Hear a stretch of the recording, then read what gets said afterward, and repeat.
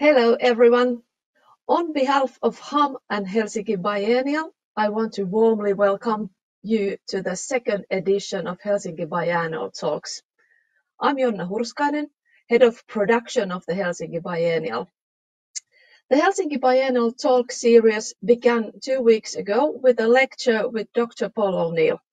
Thank you for the inspiring lecture, Paul. Today's conversation brings together biennial directors and curators from around the world.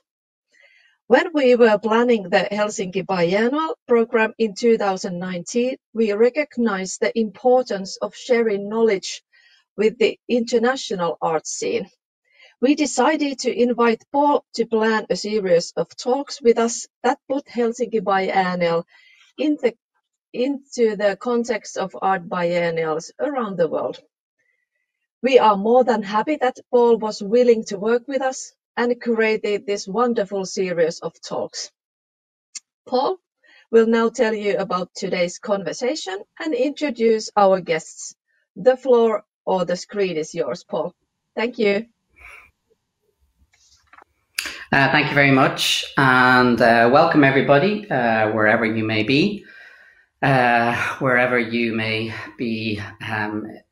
interacting with your screen, whether it be large, small, or otherwise. Hope you're all well, hope you're all safe, and thank you for joining us. I'm sure you have lots of other online digital activities to engage with currently in our lives.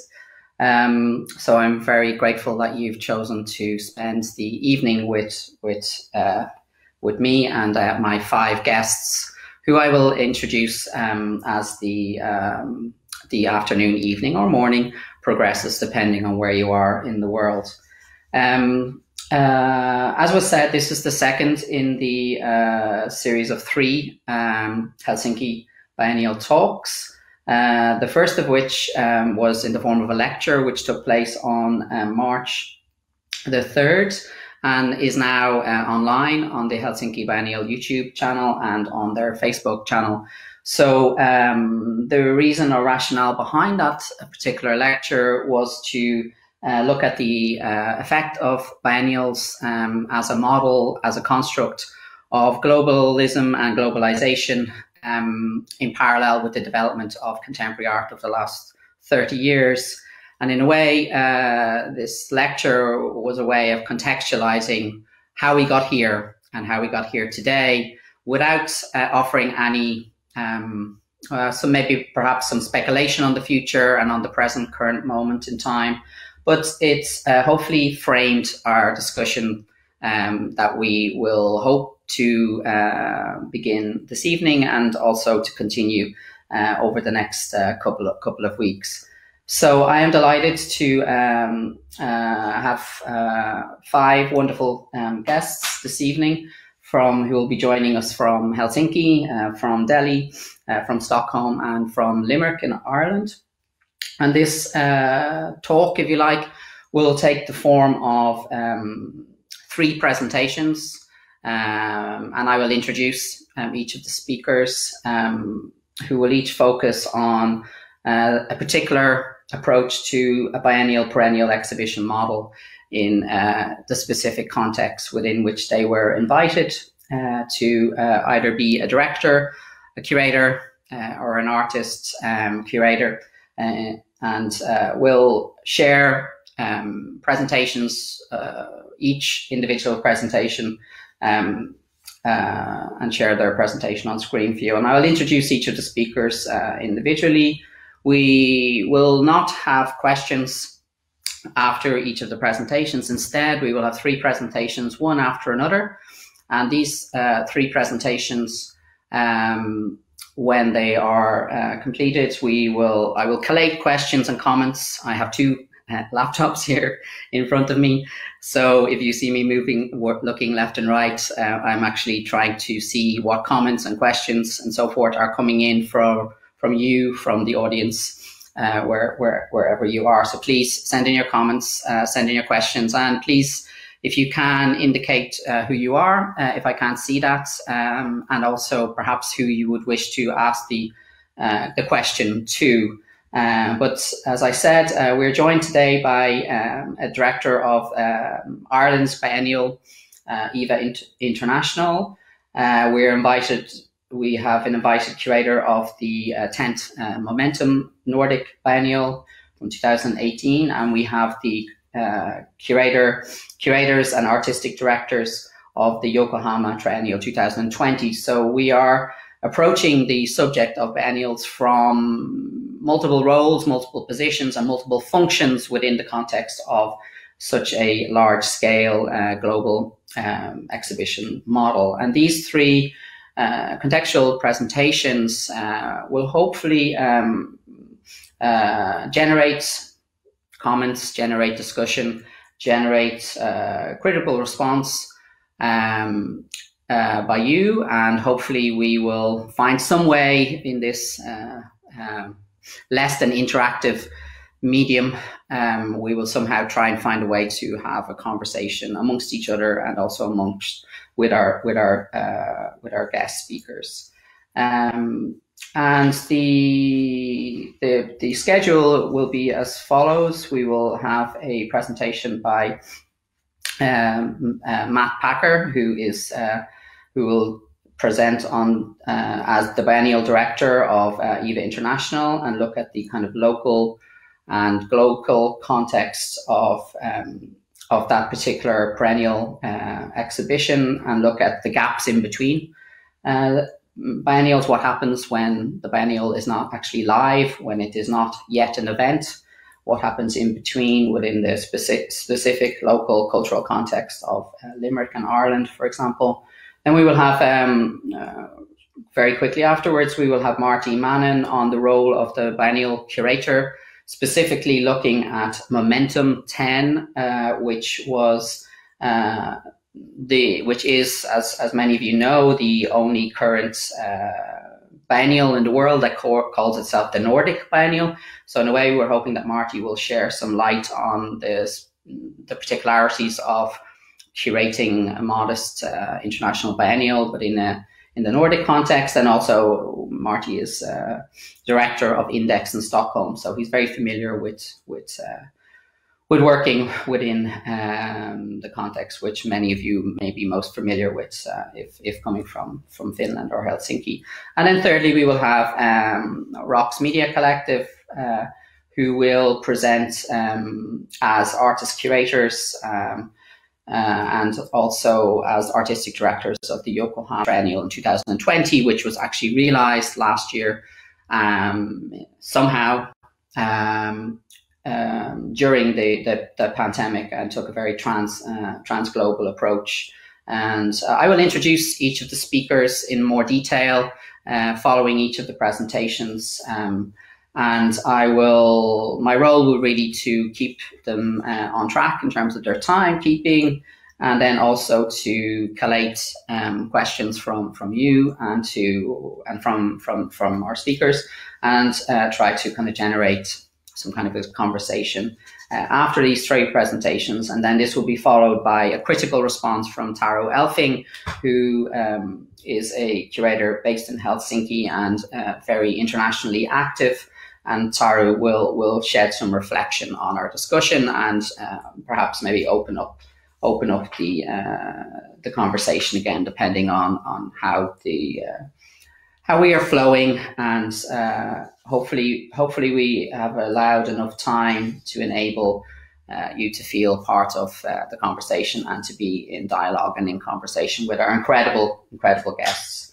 So I would like to firstly introduce Matt Packer, who is the director and CEO of EVA International, which is Ireland's Biennial of Contemporary Arts. And Matt has held many previous roles, which have included the director of the CCA in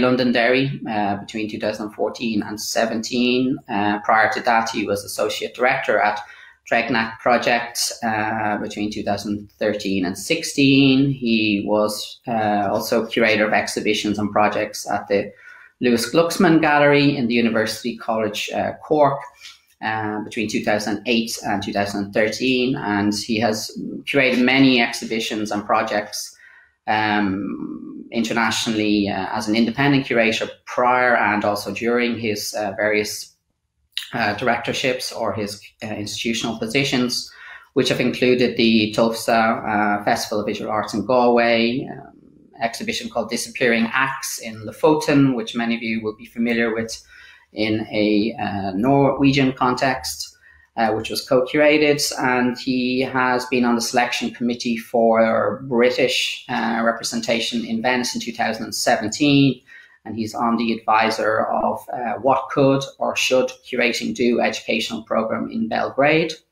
He is also co-founder of Occasional Groundworks, which is a very international, very active network partnership between EVA International, the Gothenburg International Biennial of Contemporary Art, which we will hear a little bit more about on March 31st with curator Nav Hack. And also Matt Packer has been, and then the other partner is Lofoten International Art Festival. So all rethinking small to medium scale biennial models within a regional European context. So I think it's a very interesting initiative, and maybe Matt will reflect a little bit upon this network of small scale biennials. Matt has also contributed regularly to various magazines and journals, including Frieze, Kaleidoscope, and Van Visual Arts newsletter, or news sheet, I should say, and has looked at the various thematic intersections between contemporary art and internationalism. So I'm very grateful to have Matt Packer as our first speaker this evening, and Matt will speak for about 20 to 25 minutes. And welcome, Matt. Sorry we can't see each other on screen yet, but yeah, there you are. Lovely to see you, and hope you're well, and hopefully we can have a little bit of a chat later on. Okay, thanks, Matt. Over to you. Thanks, Paul, and hello, everyone. It's a real pleasure to be invited to this series, and it's a particular honour to share this virtual stage with the other panelists whose work I very much admire and respect. So yeah, I really appreciate the opportunity to speak and give a short introduction to EVA International. Yeah, that's my first slide. So I'm just going to jump straight into it. In this talk, I'm not really going to do a show and tell of EVA International, but I'm going to try and speak to this general question of the future of the Biennial model through looking back at the history of EVA International, of which I've been the director since 2017. And I'm specifically going to talk through EVA's history of inviting international curators to curate its various editions, touching on the dynamic conditions of those invitations and the infrastructural context in which those invitations were made. In general, I would argue that within the discourse that circulates around the Biennial, there hasn't been enough space or regard or commentary for the organizational and infrastructural narratives that invite curating into being. You know, perhaps there aren't people out there that are interested in this stuff, but I certainly am. And this presentation, I guess, represents a modest attempt to redress some of that from the specific perspective of EVA. So EVA's beginnings date back to 1977, which is a date that predates a lot of the cultural infrastructure that now exists in Ireland. It predates the Irish Museum of Modern Art, for example. It predates Ireland's sustained presence at the Venice Biennale, and it predates most of the regional contemporary arts network that has since popped up in Ireland over the past 20 or 30 years. And so it's therefore quite easy to look back and see that EVA's early development was a kind of response to a deficit that existed in Ireland at that time. There was a lack of artistic opportunity, there was a lack of institutional support, there was a lack of networked artistic discourse and international access. And this was the kind of problematic environment that the arts communities in Ireland in the 70s and 80s were operating in and were self-aware of. And it was this problem to which EVA proposed itself as something of a solution. So, from the very beginning then, EVA didn't start like so many biennial type projects with a kind of touristic city attraction type of logic that was dreamt up in a boardroom or in a planning office. It was dreamt up from within the artistic field. And although EVA has taken many shapes and adjusted its identity over the years, it's been the appointment of international curators for each edition that has been a consistent strategy of approach to this very day.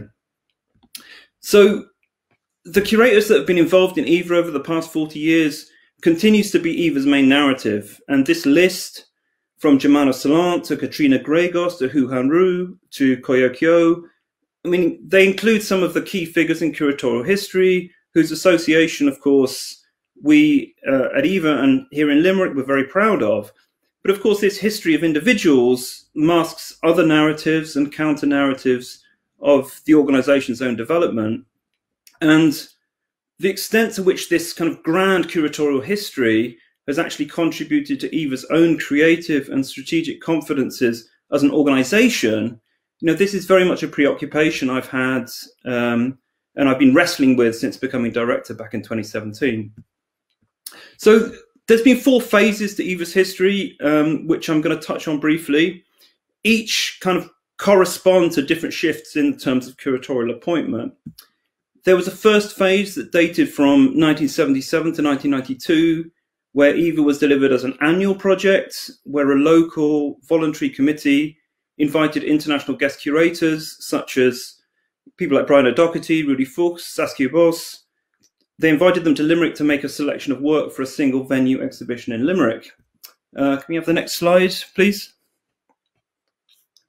And during this period, these curators, who were formally appointed as adjudicators, were tasked with selecting artworks through an open call process and handing out prizes.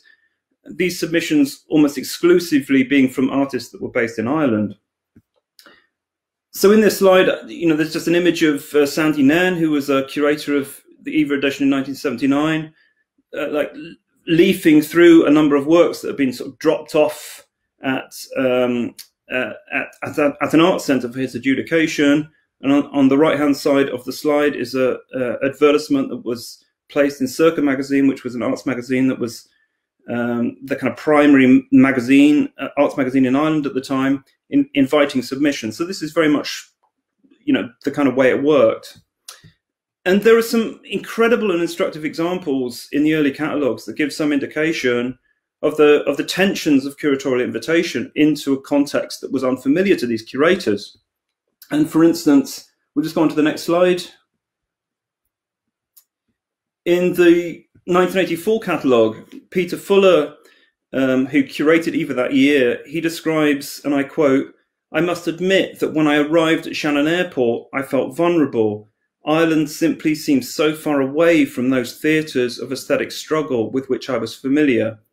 This feeling was extenuated when I was whisked into those bleak storerooms in Parnell Street, where all the works were gathered together for my adjudication. I was immediately aware of the insufferable arrogance of what I was doing."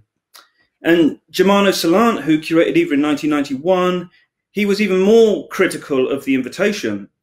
He describes how he received the invitation to curate EVA by unsolicited facts, how he admired the invitation for being very naive, and he went on to make the point that he typically says no to these kinds of things, and he only said yes because Ireland being a poor country, he saw his acceptance as a political decision over and above a decision that would represent an opportunity to develop or advantage his curatorial practice and profile. So with these anecdotes and with these examples, I'm certainly not trying to embarrass or undo the legacy of these curators that have contributed so much to EVA's history. But my point is that they demonstrate the way that EVA as an organization was kind of trapped, right, between the dependency of seeking and inviting the judgment of these international curators and its own incapacity to manage and care and develop upon those relationships. And what's also obvious and remarkable is that these statements that I've just read out, the statement that's on the screen, they were actually and assertively put into the public domain by the curators themselves, published in catalogues that had a readership that was limited to a local arts public in Ireland. These excerpts are like curatorial confessions addressed back into the context that conditioned their invitation. If you can go on to the next slide, please.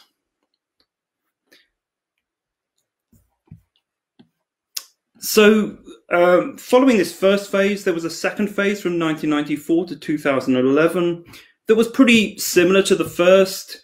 EVA was still an annual project at this stage, the main difference being that the open call process was blended with a more typical and familiar process of direct curatorial invitations, curators, appointed curators inviting artists to present and produce their work for each edition.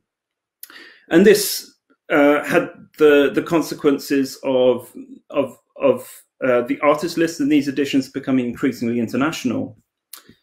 In this phase, the exhibition also became kind of less exhibitionary in a sense.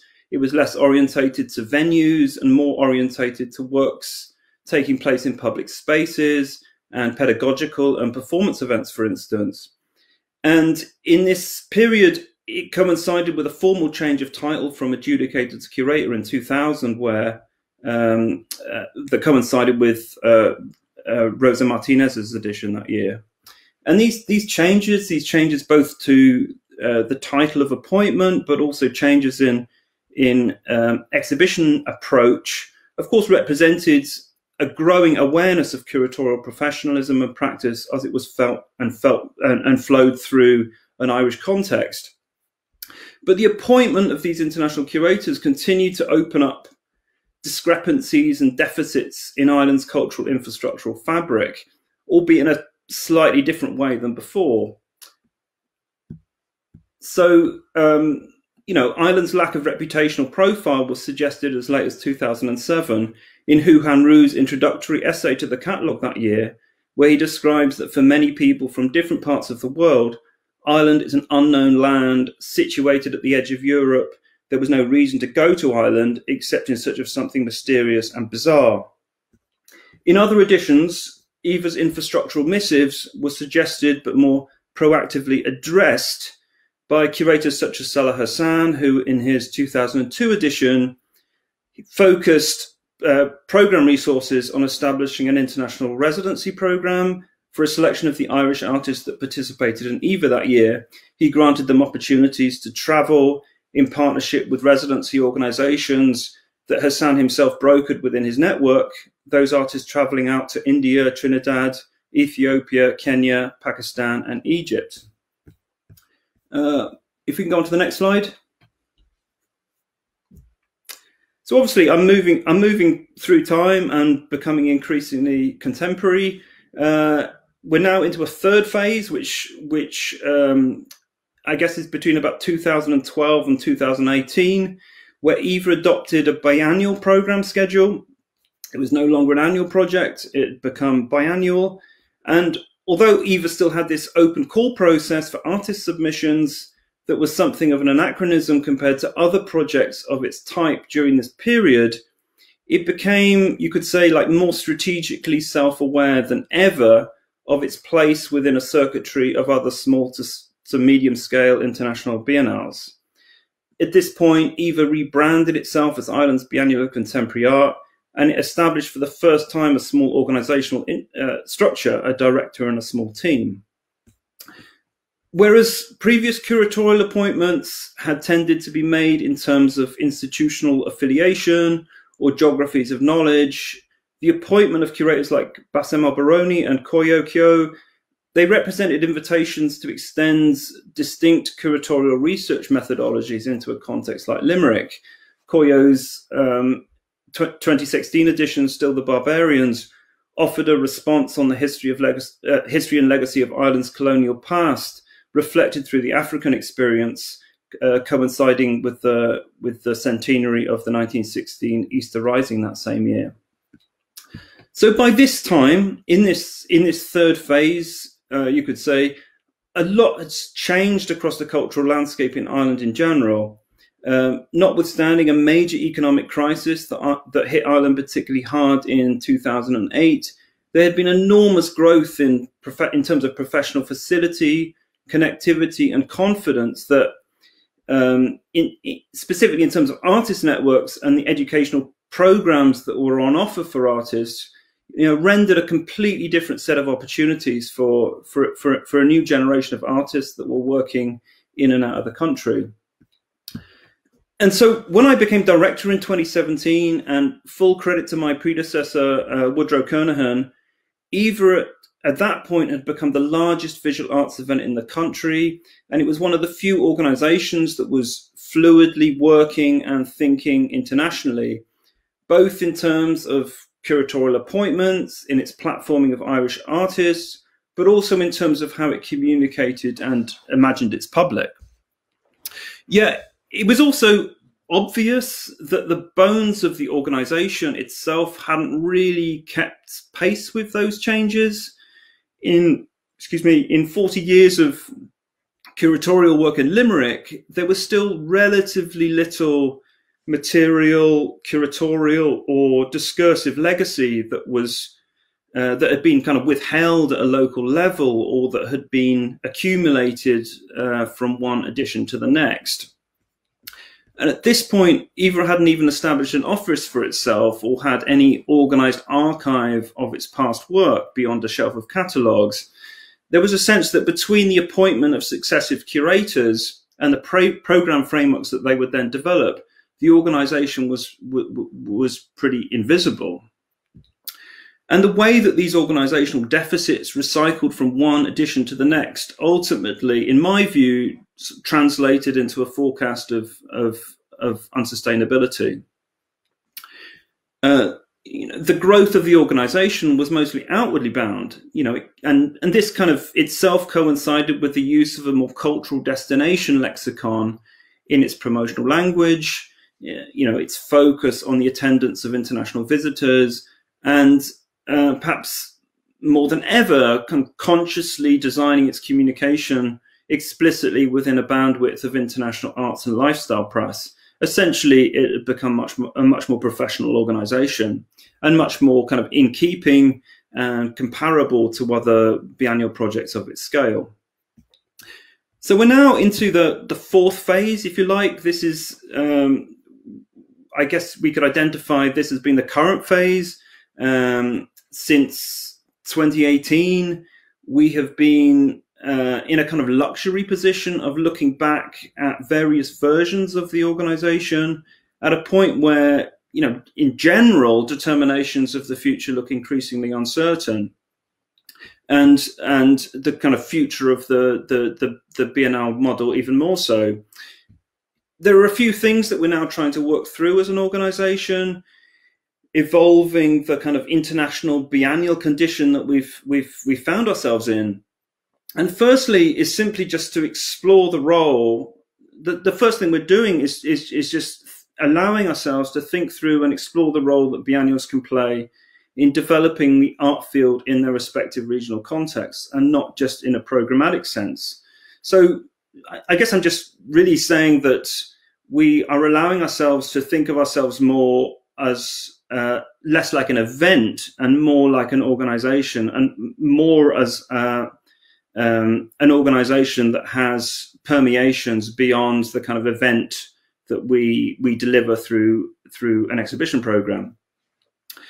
There is also a sense of wanting to update and reconnect to this earlier mandate of being a generative organization for art and for artists, rather than one that had gradually slipped into being driven to generate international visiting audiences.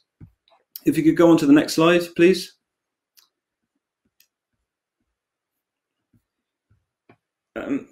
There's also the question that I mentioned previously, and we've begun to ask with increasing intensity, as to whether the success of curatorial appointments over the past 40 years had kind of inadvertently set a pacemaker to EVA's strategic and creative opportunities over the years, and whether it in fact stemmed the organic growth of curatorial practice in Ireland more generally, curating in the way that we invited into being was always something that was connected to somewhere else. So this kind of question of like, to what extent did that limit a more organic, local or regional growth in curatorial practice, or in the horizons of opportunity for curatorial practice? You know, this became a kind of a sort of growing concern. So we'd like to continue the shift from a less recessive and facilitatory platform for curators into a position where the appointment of curators represents and embodies an act of both hospitality and international co-development in terms that aren't just purely curatorial, but that could also invite and foster the accumulation of longer-term organizational and infrastructural change.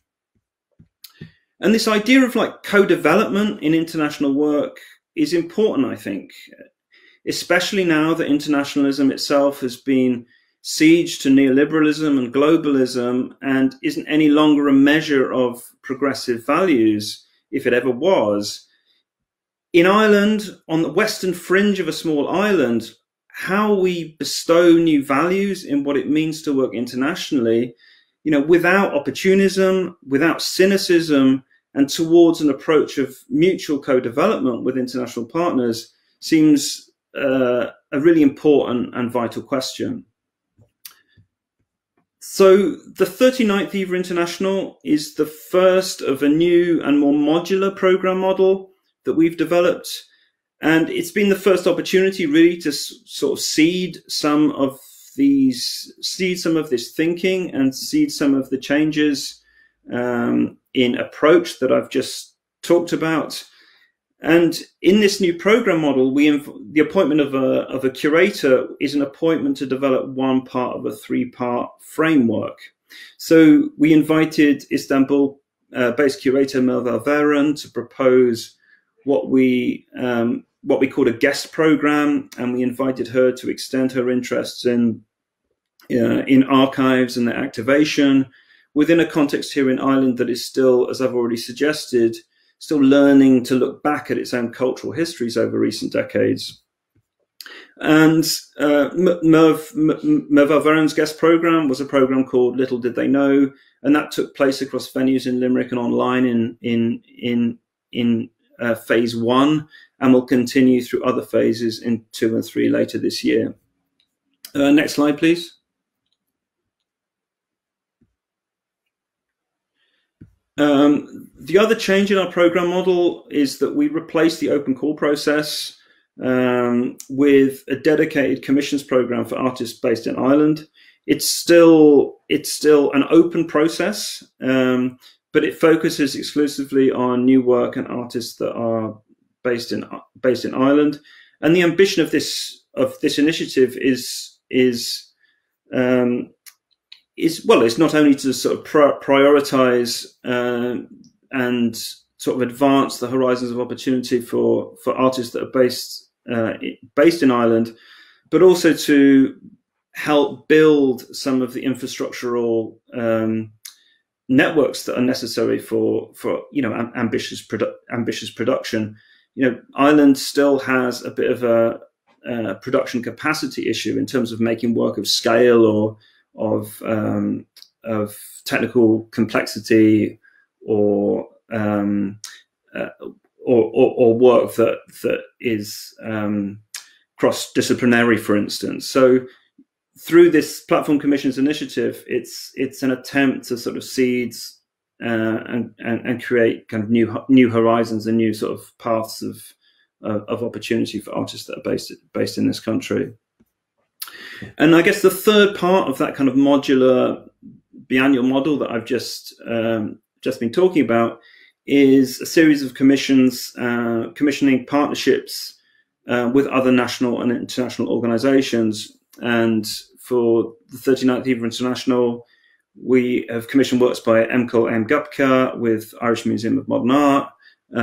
We've also commissioned works with Orla Barry, Anka Benera, and Arnaud Destefan. And we're going to be presenting these in phase 2 and 3 of the biennial this year. Due to the pandemic and its consequential obstacles to the work that we had planned, we made a decision to deliver the 39th EVA International across 3 phases from 2020 and 2021. It was originally designed that EVA would all be delivered within a 10-week intensive program from September to November 2020. But we made a decision in April, May of 2020 that wasn't really possible within our resource capacities, and given the forecasts of the pandemic, we made a call to deliver the program in 3 different phases.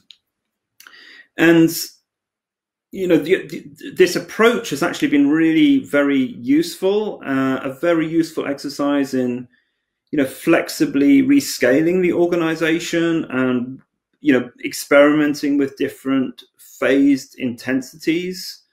And over the past year, I mean, we have certainly lost out in terms of international visitors, international press, and international impact, but we've really gained both in confidence and in understanding that maybe the sustainability and the futurity of the organization is a lot less dependent on the Biennial model than we'd previously thought. That's the end of my presentation. Thank you. Thanks so much, Matt. Great presentation, and actually I just realized that that EVA is actually the oldest of the Biennales, which will be discussed today. So it's very interesting to maybe even reflect upon the question of deficit, which is a word that you brought up in relation to 1977, and what particular deficits were specific to the Irish context that's both enabled and necessitated the emergence of EVA. But also, I think I'm grateful for you for giving a very short, but maybe perhaps even succinct history of the globalization of contemporary art within an Irish context, but also within an international context, and how interrelated those histories are with the history of curating, and a very particular model of curating. Therefore, the model of curating being bringing in the outside expert specialist from somewhere else to reflect upon the state of contemporary art internationally, but also situated within the local or national context, such as Ireland. And maybe this is something that we can also reflect upon in the future. But thanks so much for the talk and presentation, and we'll have a chat in a little while. Thanks, Matt. Thanks, I want to introduce Thanks, Matt.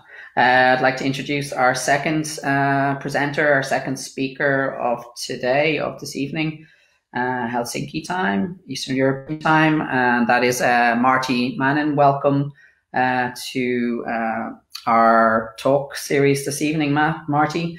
Hope you're well. Marty is the director of Index, which is the Swedish Contemporary Art Foundation in Stockholm.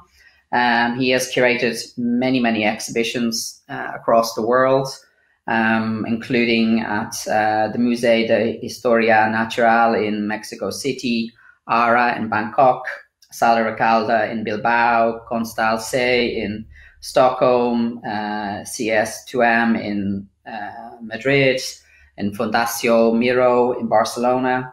Marty has curated a Spanish pavilion in the 2015 Venice Biennale, so not unfamiliar to curating in multiple biennial Biennale contexts. Marty has also curated Momentum 10, as I mentioned earlier, which was the first Nordic Biennial, or so-called Nordic Biennial, and which took place in Moss in Norway in 2019, so just over 2 years ago now. But in the 1990s, Marty was very well known for curating 5 years of exhibitions in his room, located in his student flat, and he has published many books and contributed many texts and essays to very important publications over the last 20 to 30 years now. And I'm delighted to invite Marty to take the stage now, who will look at momentum and also maybe reflect a little bit on the Nordic context. Welcome, Marty. Nice to see you, as always. Thanks, Paul, and thanks a lot for the invitation. It's a pleasure to be here talking with you. Thanks, of course, to Helsinki Biennial, and fantastic to talk after Matt, to get this overview on the construction of a biennial, something that happens not just during the time it's open, but during all this process. I'm going to talk about momentum. Momentum 10 specifically. Momentum is this biennial that started in 1998 in Moss. To contextualize, Moss, it's a small town, 40 minutes by train from Oslo, and with around 50,000 inhabitants. In this spot, some people decided to start something that later became a biennial. This 40 minutes distance from Oslo defines also what Moss is as a town. You know, it's a place that you can get a cheaper and bigger house than in Oslo, but you can still have a life in Oslo. At the same time that it has its own identity. They are kind of proud of the fact that Edvard Munch was spending holidays there. But there was also the industrial part of the city that defined also the idea of Moss. There was this paper mill that also invited to visitors with this special smell coming from a paper mill. So Moss has this direct effect on visitors, or has this direct effect through this industrial side of that city. As I said, I'm going to talk about Momentum 10, this edition I curated.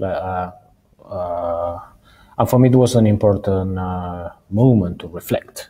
It was the 10th edition, it's a special number, and my proposal was to stop and to think and to look back at the history of the biennial in relationship to a local context.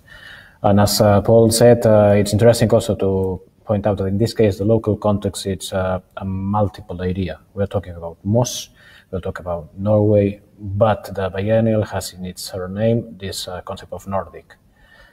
And Nordic is something that has been changing, of course, for the last 20 years. It's not the same thing to talk about Nordicness in 98 than in 2006 or in 2017.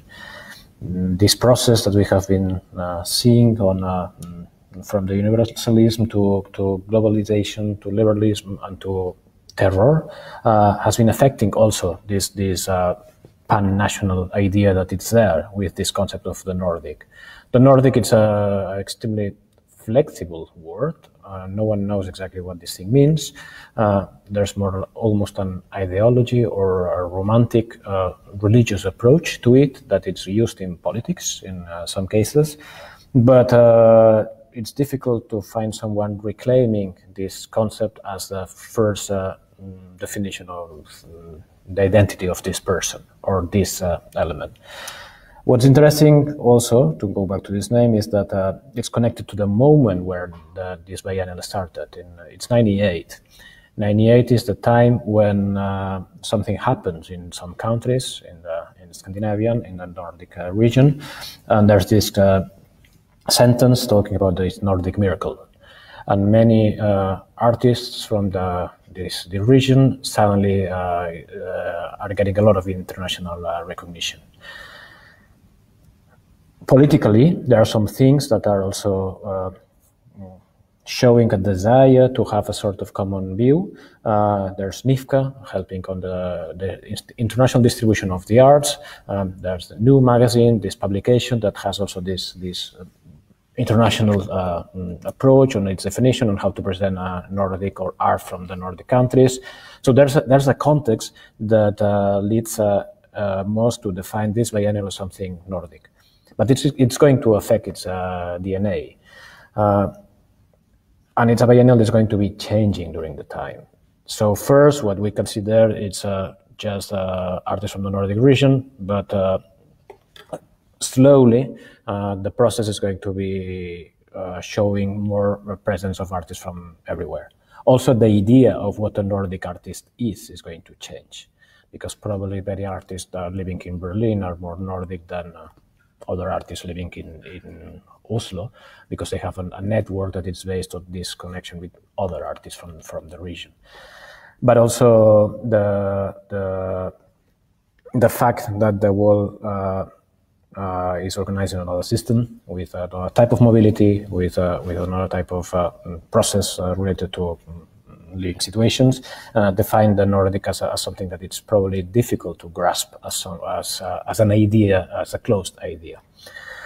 But what was important for me, and also connecting with Matt's presentation of Eva, it was to understand the fact that this biennial was affecting a place. It has a relation with the context, and the context it was probably more specific than this Nordic idea. And we're talking about Moss, about this town that has been receiving art and contemporary art experiences for more than 20 years in the form of a biennial. It was a history behind with F15, this gallery, this art center that has been very important for the history of Norwegian art. But still, the biennial was something received on a local level. And for me, it was interesting to observe this thing, how some memories remain on place. Not necessarily artworks, but memories. So I wanted to start this connection with my work there as a curator, just doing some historical research, but doing it wrong. So together with Anne Clons, who was assistant curator, we were talking with a lot of people locally. So just meeting people there in Moss, talking also with installers, people who have been installing the exhibitions during the years, and of course talking with previous curators. And we decided to gather a lot of information based on the emotional content to a situation like such as a biennial. What do we remember? What was important? What was affecting us as people? What's still in town of these artistic experiences that have been there? And it's extremely interesting to see that some artworks remain, of course, as a narrative. It's not necessary to see them. It's not necessary to have them with you, but they have been defining the behavior of many people in relationship to arts. And it can be an artwork or it can be travel.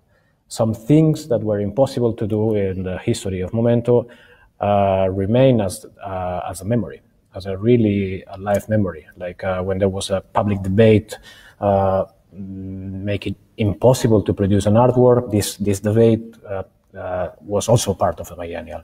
If we observe it from an historical perspective, understanding that this emotional contact will offer a type of narrative related to historiography. So what we did was to gather all this material, having in mind the fact that we were going to do a biennial, something that was going to happen in present time. But because what's interesting also for me, at least with this format, with the biennial, that it's something that it's still challenging and still in process of definition, what's after more than 100 years, is that as a format, you can work with it with a flexible way. And you can do things, and you can play with the temporalities, as we can see in many cases. But we wanted to have an exhibition happening for you as a visitor. We want this idea of present time. So we were observing history with the goal not to present history as something that is far from you. We want to connect history with the present time. And it was affecting the way we were doing our research on the past of the biennial, but also how we were looking at art. We're talking about a small, mid-sized biennial. It's about 30 artists. And in the case of Momentum 10, we had 3 sites. So a big industrial building, a villa, a house that is F15, this gallery in the countryside, and then one amazing library, bookshop that is in the middle of the town, the House of Foundation. So we have 3 different spots, two of them quite close to each other. The other one you need transport to go there because it's outside the center. We had also some other spots for specific artwork, so it was important also to look at the space to see what artists could be doing there to define like other temporalities, and it was also important for us. But during this research, this previous moment of approach to contact with a biennial, as I said, we were like interviewing previous curators, and what we did was to publish a book, this one. It's 350 pages with interviews with previous curators, and it is extremely interesting because as you are talking with people that are not selling their exhibition, you can get all the trouble, and you can get all the questions, all the doubts, all the problems while installing something, all the discussions. And I think it's extremely generous from all the previous curators to share it with us. So what was happening in the second edition in 2000 in terms of like stress, what was happening in 2004 with the discussion with the politicians. And it's extremely important as learning material to offer also this other point of view that won't remain if we are not able to write it down.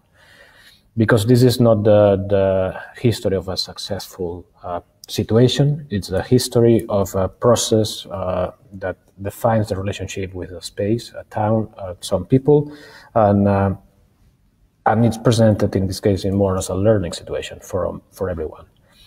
And I think it's very important to look at these memories also from a distance. Of course, when you are interviewing someone about a project that this person was doing 20 years ago, what you're getting is fragments. You're getting moments, you're getting like flashes that remain there in a weird way in some cases.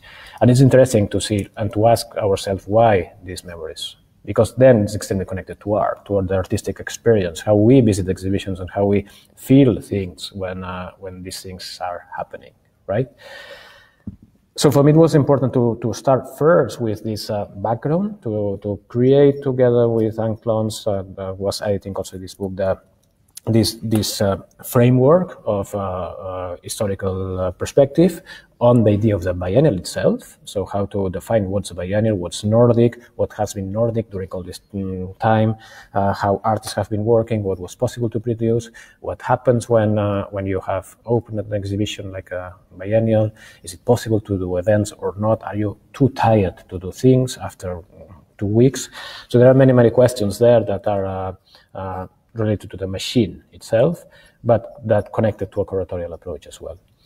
So from this historical approach and framework, then it was possible to think more on how to do the exhibition, how to produce something new and to be able to show it to the same citizens. And in this case, what's interesting as well is that, as a curator, you have to be extremely humble because you will have visitors from this town that know much more than you what has been present, what has been going on there. I can be the visitor of some editions of the Biennial, but I'm not living there. So they know all the previous, the moments that have been like affecting the decisions. They know the politicians, and they know how this society is organized. So it's important also to understand that visitors, the local visitors, are extremely important, and they are like a source of information. During this process, we could see that part of the archive was missing. For example, there was this float and some documents were on water. And then from the organization of the Biennial, that's a really incredible machine. It works really well as an organization. They could get information to bring the archive back. And the information came from citizens that had images of some artworks. And it was a good way also to understand how exhibitions were installed. Because it was like the gaze from the users there that sadly were becoming the voices from the archive, right? So for me, it was also important to understand these kind of processes, what was going on, to be able to offer content from this specific local context that has an international desire as well, because it's also important for them on a local level to understand that this moment, this biennial, it's a situation where to be in contact with art, but also to be in contact with other people. We were there installing for a long period of time. I was like going back and forth a lot of many times, and meeting a lot of people, and also meeting people in the region, meeting people at the university that's close to there, meeting people at the university in Oslo to organize some research processes together regarding the idea of the biennial. So it's also a way to keep some kind of continuity while an exhibition is defined. But as I said, this is a frame. Then what happens is that we also wanted to play this idea of historicity within the exhibition, but not doing an exhibition based on the archive. The archive is possible, and it's amazing. We wanted to do something that was also exhibitional on a more traditional way, if you want. Like you visited a biennial, you know that you will find some artworks, bigger or smaller, but some things that are more or less experimental, but that want to get your attention somehow. What we did was to decide that 50% of the participant artists would be artists that will be new for most, but the other ones will be artists that have been already at the biennial with some of artworks in several of the editions that have been happening. And selection was also based on this idea of what remains as well, what's important, what do we have in our memories on these specific times. What was interesting for me also was to find other systems to go back to some artworks, not necessarily with a melancholic approach, but to reformulate the relationship with the present time. Some examples. In '98, the first edition, there was this installation by Eyalis Attila. Today, it's called. It's the title of the piece. It's a quite advanced installation for '98. It was at this moment fast, a deconstructed film in 3 screens, presented through the voice and image of 3 characters. What happens when you take this piece and present it now? Is it the same piece or not? And in this case, what was happening was that we were presenting a remastered version of the work. Still the same piece, but you have a digital touch on image. It's interesting to observe in this case that suddenly this is a slow piece. Something that before was fast, 20 years later, it has another temporality on the way it's constructed, on editing. But it was this idea in this case, like let's present this new version of this installation that is adapted to the style, the graphic style, let's say, of present times, not edited on not the construction of the film, but the mood, the colors of the film. With Annika Larsson, we did exactly the opposite. So we were presenting a piece from her from 2015. And what we decided in this case was to present it as it was like back then, because Annika Larsson is an artist that was working a lot with the texture of film, of video. For her production, to present again this film, the important thing was to find an old projector. New projectors have other type of color than the one that was used in 2000, other type of pixels, like you see images differently. What happens when suddenly in the middle of this new situation that is the Momentum 10 and new biennial, you feel that you are watching at a film, and this film has a patina that comes from the past. Is it something happening at this moment, or is it something that happened before? Because you are watching the film. But technologically, there's something wrong. But it's extremely right, because the piece was meant to be presented in this type of projection. So there were suddenly possible discussions and dialogues between artworks based on other temporalities. And at the same time, it's not that we were just presenting these pieces. In between these works, we have new productions that are commissioned to be done at Momentum 10. But I'm more focusing now in these games, if you want, based on history, like how to reformulate some processes and how to understand the work of the artists. I'm thinking, for example, in a piece by Saskia Holmqvist that was presented in 2009, the edition of 2009, a video called Blind Understanding, and 10 years later, Saskia, the artist, she doesn't agree with the work. The work was talking about migration, was talking about a globalized world in a terminology that is from 2009. How to present a piece from an artist when this artist says that, look, I think that what I was doing back then, it's not okay to be seen today.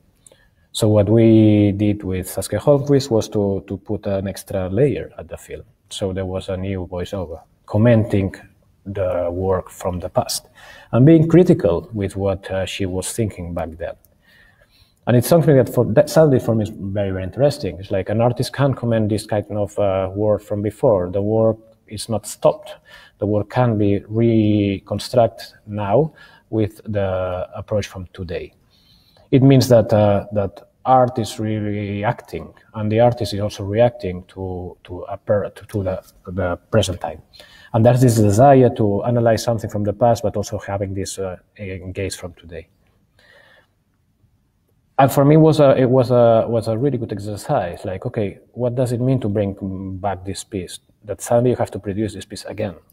This piece must be a new one to be adapted to a context, to be adapted to reality today. Because, just something as simple as the use of some vocabulary can be extremely wrong.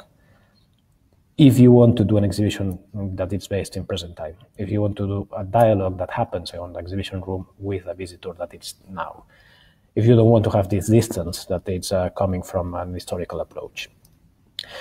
But it's also, a biennial, it's also, our addition of a biennial is also a good moment to bring back some things that probably were almost invisible in other editions, but you think are important. With Joanna Billing, we did two things. We presented a new piece, and then it's also another interesting gesture, like what does it mean to present a new work of an artist that has been twice at this biennial before? What kind of process can be followed locally? Like, because suddenly the citizens in Moss, they have seen the work by Joanna Billing 3 times. So they know quite a lot of these artists if they have been following it. And then it's interesting that there's another type of relationship. It's on an art critic level, this regular citizen has quite a lot to say. In 2000, Joanna Billing was presenting a piece, but also working with a project that was called the Make It Happen Tour. And they organized a tour with musicians and performers to coming by bus from Stockholm to Moss to do a festival. What happened back then in 2000 is that the curators were really tired, and everyone was really, really tired, and the festival wasn't happening during the opening. It happened like 1 month later. No one was attending to the festival. No one was informing about the festival. The curators were not there, for example, or part of the curatorial team couldn't be like following this project. When they arrived in town, they got information like, maybe you can go to Oslo to give some flyers to people so people can come here. And they did it. They did this festival alone. So we have a bunch of artists and musicians doing a festival with almost no audience. But they are documenting it. There are some films. So what we wanted to do now in 2019 was to present this documentation, to observe what was happening, this emotional situation that was happening back then, with this answer from the artist saying, we are going to do it. And it's happening now, but through this documentation we can see it again, and we can see some kind of energy that was in this situation. but sometimes it makes no sense to present artworks out of time, okay? And it was one of the cases. One of the memories, the strongest memories in Moss, and it's something that we observe not just from the professionals, but also with many people in town, is one piece by Olafur Eliasson. So Olafur Eliasson in '98 was affecting on the water of the river that it's in the middle of town. Suddenly the river was green, like really, really electric green. This is a piece that he was doing in other locations, but it was also happening there in Moss. And it's clearly alive as a piece, but again, as a narrative. The idea that something crazy happened and the river was green. But we were talking with Olafur Eliasson to see to think together, all of us with the team and his team as well, to think if it makes sense to present this work now. And the result was a no, like it makes no sense. This is another type of context. And he was talking also about that what happens after 2011, what happens when there's this idea of terror, what happens when there has been an attack in Norway. Is it okay to use a chemical product and put it on water? It's not dangerous, but it has an image of danger suddenly. What was something that was not perceived as danger, it could be dangerous today. So what we decided to do was to just talk about it, talk about the fact that some things are more sensitive than what we can think, and that we need to reconsider our work and sometimes decide to stop and not to do things because it can be affected by the timing of its presentation. So it was interesting to see that we were like working with several artists. We were defining several ways of working, and it was important, as in any curatorial process, to be aware and to listen and to find systems of presentation that could be interesting, not just for the artists, but for the visitors. There are a lot of things to say at the end. And we also know that a biennial has some visitors, but it's important to keep an idea of visiting. So after the reader, we did the viewer that was published after the biennial, and in this case we wanted something almost as a magazine, like you have this feeling of you are visiting something, and the curatorial text in this case is it's a fiction. It's a fiction with two people visiting the biennial to get also this emotional approach or the feeling that you are around and visiting one exhibition. It's about the past, it's about how to work with history, but it's also about how to project some things to the future, how to make some things remain through memories, through the emotional, but also through ideas and artworks. And I think that it has been 20 minutes now, Paul. Thanks a lot, Marty. And there are a number of things that obviously came up in your presentation, specifically around the terminology related to momentum, such as Nordic art and what defines Nordic art now, but also what defines art when specific to a particular region, geopolitical territory.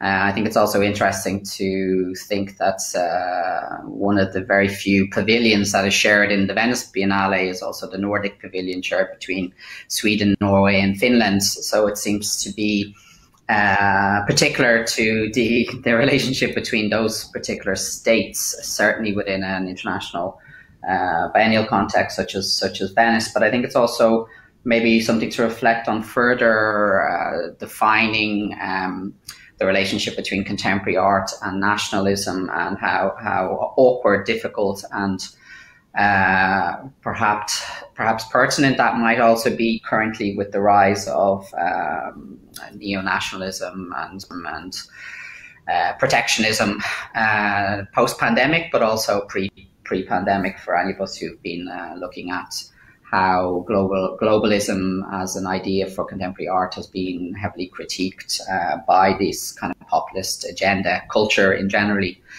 being critiqued by this populist agenda. But also, thank you for bringing up the idea of memory and artworks as narrative. I think that's also something maybe we could reflect on later, the idea of place or location developing its identity in relation to the production and commissioning, and its relationship with artworks that are realized specific to locations, which I think is also something which has emerged very specifically within in parallel to the development of biennials since the 1990s, where despite specificity and location-specific works were very much reflecting on where the works were being experienced and where the works were being produced. But thanks, Marty, and we will come back to some of those issues maybe a little bit later on. But thank you. And now for our third speakers of this evening, I'm delighted to invite two of the members of ROX Media Collective, Monica Narula and Jibesh Bagshi, who together with Shibrata Sengupta formed ROX Media Collective in 1992 in Delhi in India. And for those of us who have a fondness for texts and for the relationship between textual production and curatorial work, ROX have been a very important collective engaging with the interrelationship between knowledge production and curatorial practice. But the word ROX in several languages denotes an intensification or an awareness and presence attaining to whirling, turning, being in a state of revolution. ROX Media Collective take this sense to mean kinetic contemplation and a restless entanglement with the world and with time. They have enlisted objects such as early modern tiger automata from southern India, or a biscuit from the Paris Commune, or a cup salvaged from an ancient Mediterranean shipwreck, to turn them into devices to stiff and to taste time.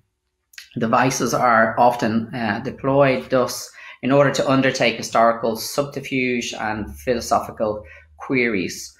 ROX practices have taken on several media: installation, sculpture, video, performance, text, lexica, curation. As I've said, they're very transdisciplinary, but very much invested in the kind of production of knowledge as well, or alongside practice and working together with curators and artists. The members of ROX Media Collective, they live and work in Delhi, and I think that's also very particular to their approach to globalism, but also our approach to internationalism, working very locally, but also very much engaged with the global context of contemporary art and its political ramifications. In 2001, they co-founded the Sarai program at CSDS in New Delhi and ran it for a decade, producing many incredible publications as part of the Sarai reader series.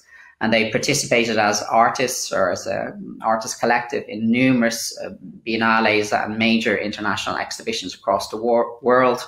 Over the last 30 years or so, they have been curators of the 11th Shanghai Biennale from 2016 to 2017, which they may reflect on a little bit as part of their presentation, which was called Why Not Ask Again? And they are most recently, the artistic directors for the recently concluded Yokohama Triennale in 2020 called Afterglow, where they develop sources such as around and engage with issues such as care, toxicity, luminosity of friendship, and so forth. So welcome, Monica and Jibesh, and looking forward to talking with you later. Thanks, Paul. Thank you for inviting us tonight. So we look forward to talking with you. I've enjoyed listening to the other speakers and to having this conversation expand over the course of the conversation that follows. So today what we thought we'd do is we will sort of lay out some of the ideas behind the Yokohama Triennial, not so much of the exhibition, exhibition, but more, I think, sort of trying to postulate for you all how we see the sort of conceptual formulation of what a biennial or a triennial can be, and how is one to look at it as a creature that repeats and yet is unique each time. So there are some postulations that will emerge. But as you know, well, as you've already mentioned, Yokohama Triennial actually took place last year in the middle of the pandemic. As a matter of fact, it opened on the 17th of July. At a time when there was no global movement at all. And we personally did not go and install the exhibition. We did not actually see the exhibition as an experience. We didn't actually walk through the buildings, I should say. There's the Yokohama Museum of Art, and there was another building, Plot 48, which was about 5 minutes walk away. But what was interesting, I think we've all experienced this, is the fact that the pandemic, the moment of this global disruption, was a kind of a site of instability in motion, even though it was a site of a time of, yeah, can we go to the next slide, please? Even though it was a time of stillness, it was also a time of motion of, like I said, instability in motion. And you could see the work of Joyce Ho, which was installed at Plot 48, where what seems like a fencing cutting across the space, you can actually push it and it shakes. It does become a line that seems harsh, but it's a moving line. You can make it move. You can push it into motion. But anyway, what we all, I think, experienced definitely was that the pandemic became a time where the sort of mental map, I suppose, from point A to point B to point N to point N+1, that temporal logic was one outside description. We could not quite narrate the experience of the pandemic. I think this is going to be one of the things that's going to emerge over the years, how the pandemic will get narrated, not so much in terms of global events the sort of stoppages and the bigger markers of the pandemic, which we all sort of know, but how is this time going to affect and change the inner workings and therefore the leakages and porosities that will emerge from this time? Both a sensorial and intimate time, besides, of course, it being a global kind of simultaneity of an experience. But I think that we would agree that it calls for a reapprehending of the world. Next slide. Next slide, please. A reapprehending of the world, of its dimension, of its structures, and of its futurity. The work that you see here is a piece by Ivana Franke. This is on the Yokohama Museum of Art. Her work clads the entire museum. Next slide. It transforms what looks like what is an important 80s sort of important architectural, quite a heavy building. Next slide is a video. Into something that, as you walk along it, it seems to shimmer and become evanescent, and it seems to feel unstable. It seems to be a large space that seems to have not any kind of fixity. Yeah. So as you can see, this piece, some people call it like as if the building wore a summer kimono, which was kind of opposite considering the time. But as you can see from the experience of even the video, it becomes a zone of fluctuation. It becomes a temporal experience sort of mapped onto a physical structure. And I want to just briefly read here from what we wrote. Actually, I can't. But anyway, let's carry on. What's up? Let's go to the next slide, please. So one of the questions that came during the research of the Biennale, and Biennales and Triennales are a site where the transglobal conversation condenses and transglobal conversations are enacted very profoundly. So this reapprehending sense is actually a subliminal current that keeps on going and subterraneously shaping the way of making of a conversation between the artist and the curatorial practice that surrounds a biennale. I would say not a curatorial personalities, but curatorial team. It's kind of becomes much more porous, much more bigger conversation. So if you have the next slide, please. So what we have is that I'll just tell you through the work of Asako Awama. She's from it's a very simple. It's one of the earliest work that we got excited by, and then slowly took time over 2 years to shape it. And that's one of the finest thing about a Triennale, is that you get 2 years for a work to shape. Is that this idea of a very intimate world of a relationship with the father creates a very interesting perimeter, a geography that keeps on growing. And what we find is that we enter the world of late 60s and early 70s of hunger, food, and famines, and also the most crucially, the story of a different kind of biological idea of plants and fauna. So what the hand of Awam or Asako is basically leading us to a deep current of history. And that history, that this movement between this hand and the history is what actually something that we have started now calling the intimacies of scale, in which the perimeter of the personal keeps on moving with a very high degree of velocity and taking into huge, like the photographs, large part of it is in the archives in Europe. And so what happens is different perimeters. So a small little prefecture in Japan, a child growing up there, actually when she unravels the whole part of the world. That's the transglobal aspect of it. And the second, next slide please. And the second work that we want to quickly touch is Amol Patil's. He's from Bombay.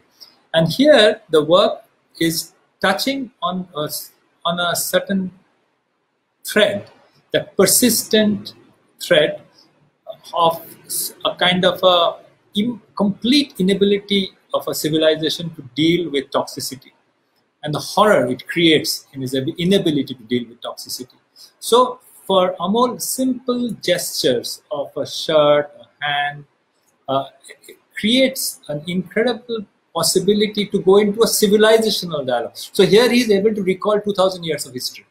So this is what the transglobal movement, what we call in the Biennale or Triennale, these conversations between different circuits, different kind of range of the historical time horizons or the civilizational time horizon. Next slide, please. So bridging from that, I mean,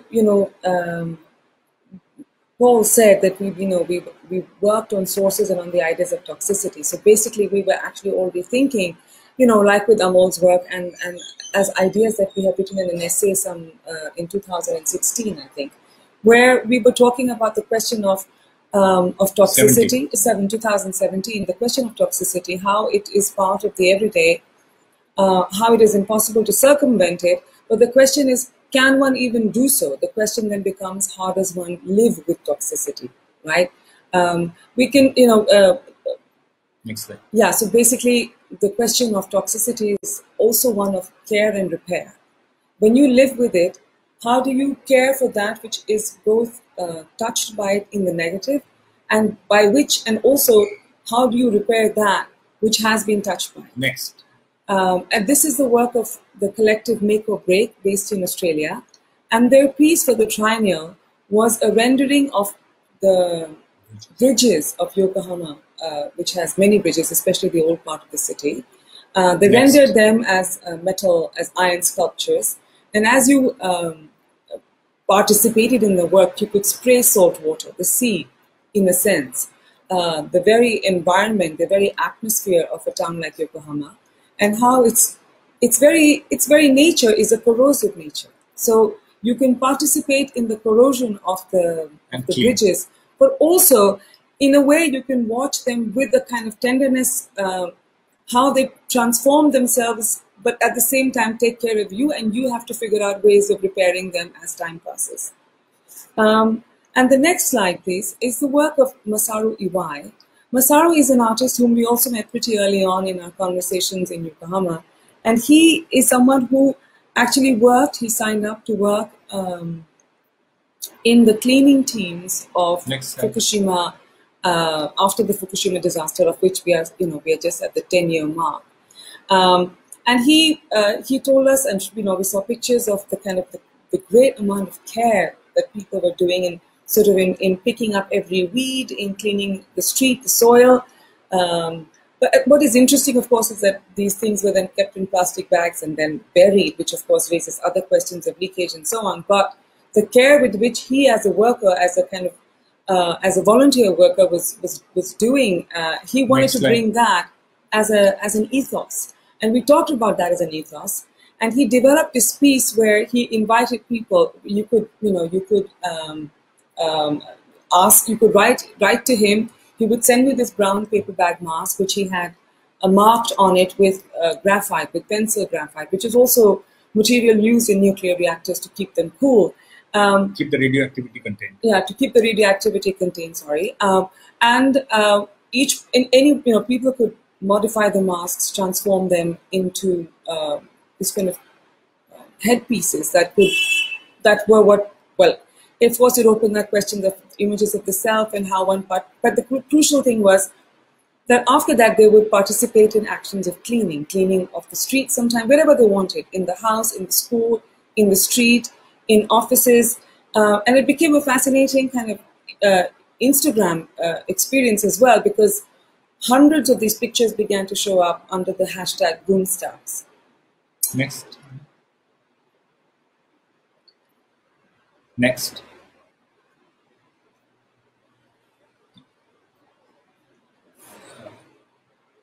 So I think through this, we sort of began the conversation of thinking on the question of how does one then locate in the context of this landscape of care and repair the idea of the body itself and care in that sort of much more intimate scale. This is a piece by Kei Takamura, who had an installation which had many of these objects that she had wrapped and then stitched, some which were broken and were held together by fabric. And she used this bioluminous silk, which glowed in the dark. This is a performance that she would sporadically do herself as well. She would appear unannounced in the museum and keep stitching the fabric at the back or stitching objects that were broken. But it became kind of this unpredictable piece where you did not know what care would bring out the next time you went back to the museum.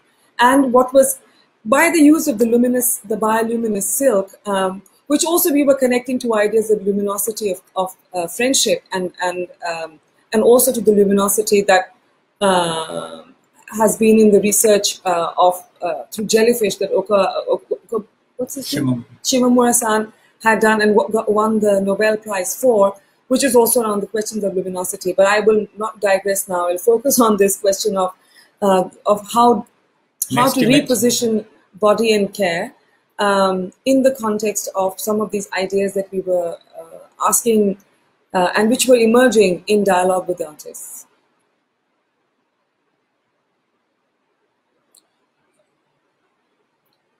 What you see is a video from a film Jolly Dovena, which is Those Who Do Not Drown. It's a story, a love story actually, between someone who is fading away and someone who is trying to keep that fading away from not fading away. So there is a pressure. So now what is interesting is all the work that you are seeing are done and commissioned and worked on way before the pandemic hit. So, and this work now, which was just showing in Delhi, became like everybody was seeing it and saying, "Oh, what a great pandemic work!" But it was not made during the pandemic. Rather, it was obstructed by the pandemic in the final realization of the work. But what is interesting, the question of toxicity and question of how we live with it, question of the care that one has to give to the world that is fading away and dealing with toxicity, and the world that has to make sense of it and recoup it and then again live with it. So this living with and understanding the fading away, this is what the kernel of much of the repositioning of the body and care around toxicity and friendship that we were trying to understand. And this was way before way before the world. So it's become now a part of a general conversation. Speaking now, it looks like it has been retrofitted. We were asked many times whether it was retrofitted, but actually, it's very weirdly, this was a commission and long time back, about a year back before the pandemic hit. But the question that means, that is what Vantoshira we call it, the subterranean, a feeling that the world had, and feeling that we were not only we were having, but many artists we shared with, and we are a small fragment, probably a microsome of many conversations in the world, that there was something up for repair, care, was up for a rethinking, that which suddenly with the pandemic has come in surface and manifested itself. Next. Yeah, actually, this is this little fragment that I wanted to read earlier, which I couldn't find again, which we had written when the exhibition was beginning to open. This was also part of the wall text. It said, meanwhile, in the course of a few months, a tiny virus, an unliving being, emerged, upending assumptions and being a task to the entire species. For the first time in human history, we, all the billions from all the parts of the world, have to undertake, in awareness of each other, the remaking of forms of life. It has brought to the foreground the necessity of reapprehending the world. We are now in the afterglow of an unfamiliar, viral, and partly unreadable time, and are without familiar protocols.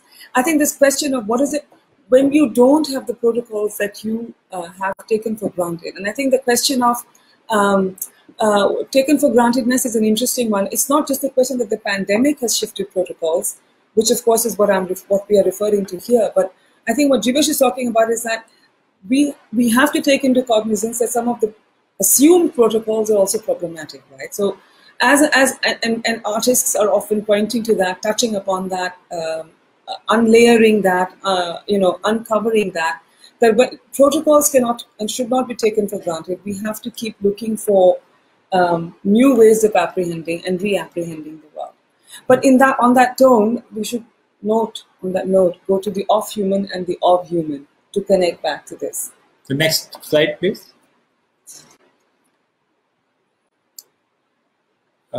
This is a work by Zengbo. So here, actually, before we talk about the specifics of the work, what we wanted to talk about, and I think this is something that many of us are now more and more attentive to, is the relationship that is of the human and that is off of the human, right? And so this, it's a clever wordplay, but basically it does point to the fact that there is the network that we live with, the surroundings that we are part of, the ecology that we keep calling ecology is a much more nuanced and unpredictable one. And I think this is kind of a fact by now. But what is interesting about, say, someone like Jangbo's work is that he pushes that envelope. So when you look at the piece, what you will encounter is an erotic encounter. What you will encounter is an erotic encounter between the human and plants. So this is not bestiality as it has been understood or banned. This is not an idea of erotics that takes from any train from terms that we are familiar with. But what it does do is it takes the idea of queerness and sort of extends the fabric into a relationship, an erotic relationship with the plants. Next slide, please. And it was coexistent, as you can see, with the works of Alyue Pulidan just down the hall, an artist who's based in Taiwan, but draws heritage from pre-Chinese Taiwan. And these are works made communally with members of the community, extended community. And the question, I think, of human and of human becomes more interesting here in the sense that so it does not fit into the whether it's human and non-human. It is just the question of what we consider as a kind of formation of the human is also opened up. Next slide, please. We'll pass the next. Can we go to the next one? We're running out of time actually. Just 2 minutes. Can you play the video? Go to the video and press play. Yeah, thank you. So this is the piece that we are seeing, which is by Lantian Shea. What is interesting, as you will discover as you watch a little bit of the video, these are members of the public walking through the exhibition space, but you realize that they're wearing a prosthetic. They're wearing this machinic exoskeleton, which allows for a change in your rhythm of working because it supports you. So think of it, I mean, we've seen movies which have got much more dramatic versions of this, but these actually are used by factory workers in certain parts of Japan. And what is interesting is that he's sort of interested in what does it mean to sort of the off human and the off human in this context, right? What is the relationship with the prosthetic? What is the relationship with the machinic? It is generated from the human. We often pass on our responsibility to it. We often turn to it for support, and yet we also equally sort of lay all blame on it. So this is an interesting kind of dialogue that he's opening up, where you can put on this prosthetic and walk the exhibition, having a transformed bodily experience entirely. Next slide. So one of the argument that we would propose as a proposition is that biennales should be seen, and triennales, these are par excellence temporary structures, should be seen as a kind of a form of tenural intensity. Now this tenural intensity is something, next slide please. Tenural intensity is something that a friend, an urbanist in, this is the Shanghai Biennale opening, the line outside before the opening.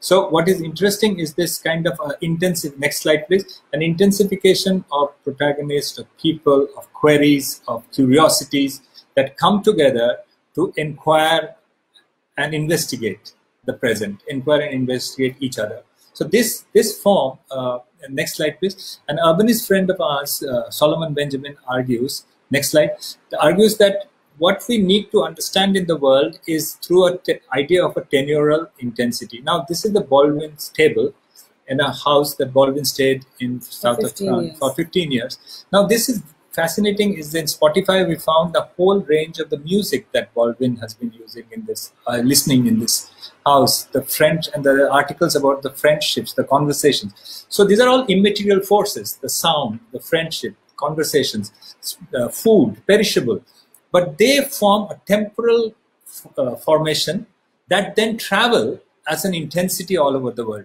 Now this idea of the Baldwin's table becomes for us a metaphor or an allegory for a way to look at the tenural intensity that produces us a possibility of remembering and thinking through how a biennale is supposed to work on us, or does work on us. Next slide. Yeah, so I mean, just to say that this question of the idea of ownership is a fiction, in the sense that the table might have belonged to one person, but the stains on that table over time, the stain of meals, the stain of wine, different presences, that is what made the structure of the table have the kind of seepage, the kind of time built in, which only could be possible over time, over the fact that multiple presences, multiple ownerships of time happen on the same space. That is, I think, what Solomon Benjamin would also argue is that when you look at tenural memory, it is a mode of life, and when you try and look at a piece of property as a kind of just in terms of the fixity of ownership, he would call it the fixity of death. And I think this is, to us, this sort of, it may seem like a binary, but because in the sense that life and death are kind of absolute binaries, but this idea that we must look at perhaps at spaces not only in terms of who owns them or what kind of momentary or the idea of the present is experienced, but also what intensities they carry over time. And so the biennial in that sense becomes like a modality for thinking about the layers of time that exist over exhibitions. Eva has already been like 10, you say, or the oldest one since the 70s. And Momentum's already been 10 editions. And I think Yokohama's also already been like 7 now. We were the 7th edition of the Yokohama Triennale. Next slide. We're running short. Okay. Next slide, please. So actually, we are kind of running short of time. Next slide. We're just going to move quickly through the fact that just to say that we sort of were interested in the question of how one, while tenural time on the one side, but also non-linear time on the other, and we were interested in sort of a disaggregation of space and time that we could open out through the experience of the triennial in its entirety, not just the exhibition.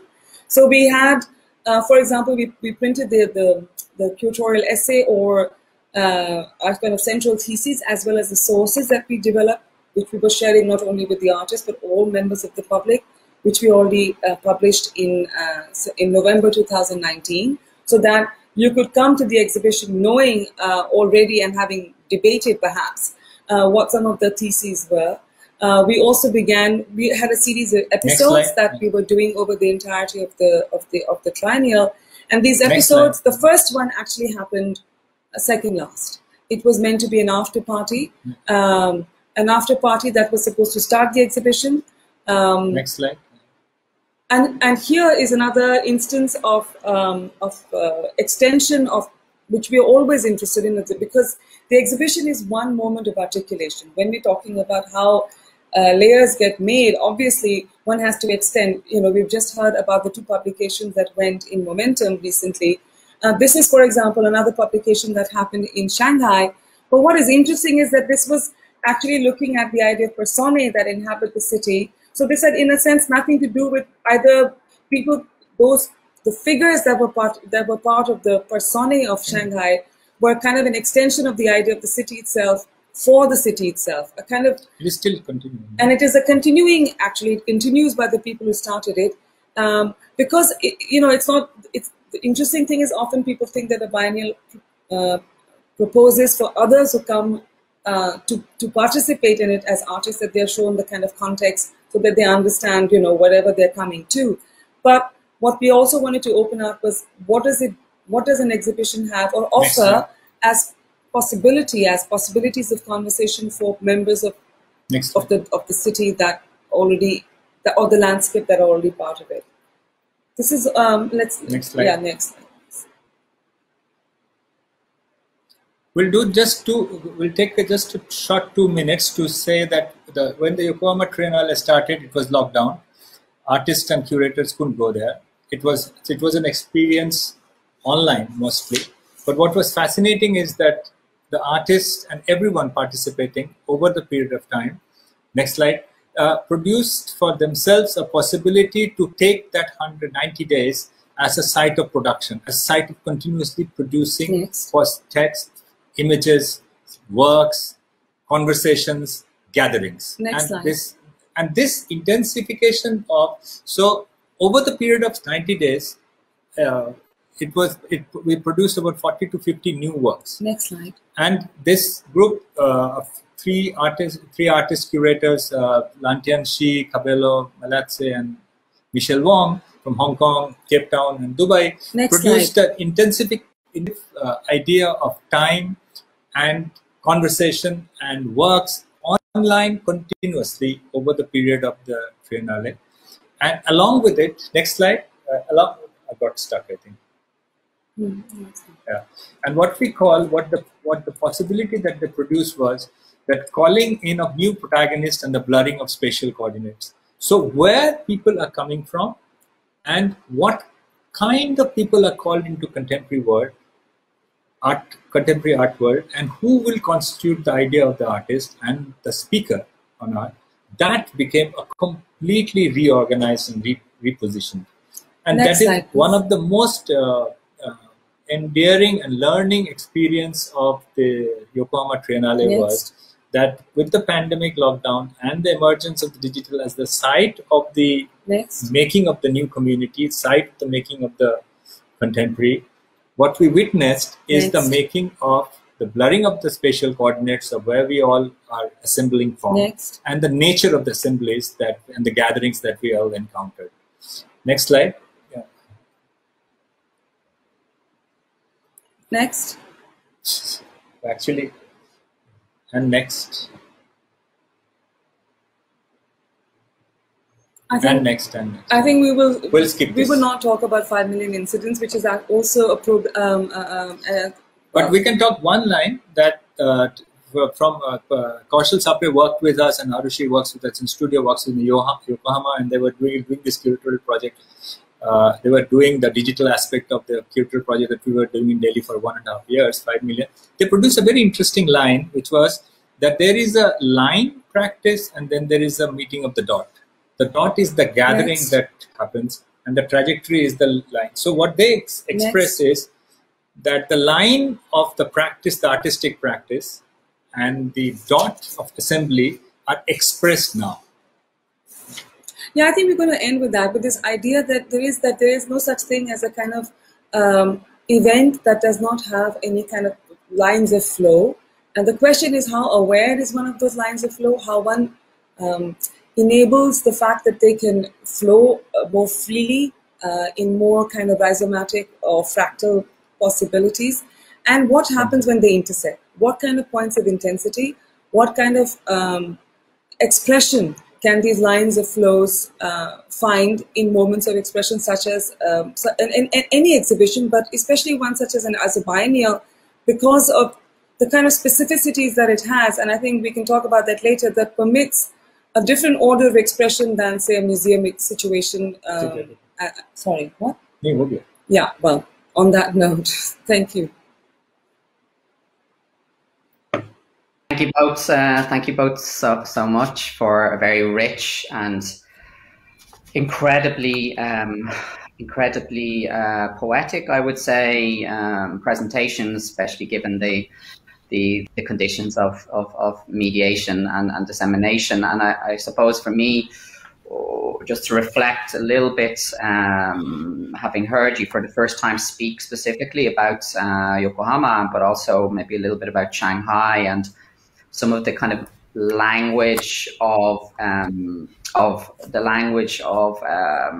that tries to kind of like escape fixity, or tries to escape this binary or polarities in a way. So the idea of the trans-global rather than the trans-local, or thinking about toxicity but in relation to care, and how these things often, toxicity and care, don't often go so well together. But I think the introduction of this idea of care and cleaning and looking after and taking care of the visitor, but also some very kind of poetic and very challenging ideas around kind of repair and reworking or reimagining forms of life when there is none, when we are all dead in a way, and you introduce death as the one of the few kind of fixities in all of our lives. But so I'm kind of going through like a lot of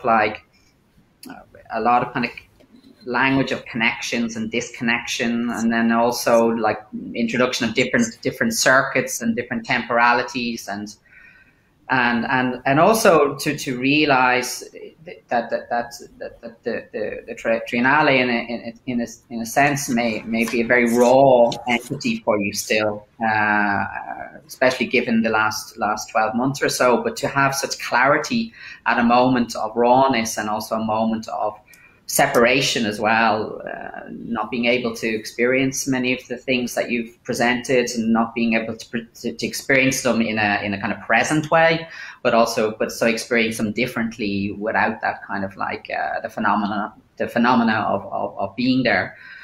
So I think there's something for me also very much within this kind of play of the ontological and the phenomenological, so moving from the experiential to notions of being or becomingness and so forth. So it's a very rich and presentation, and also I watched the films earlier, and I was very, very moved by them in terms of thinking about care and looking after and so forth.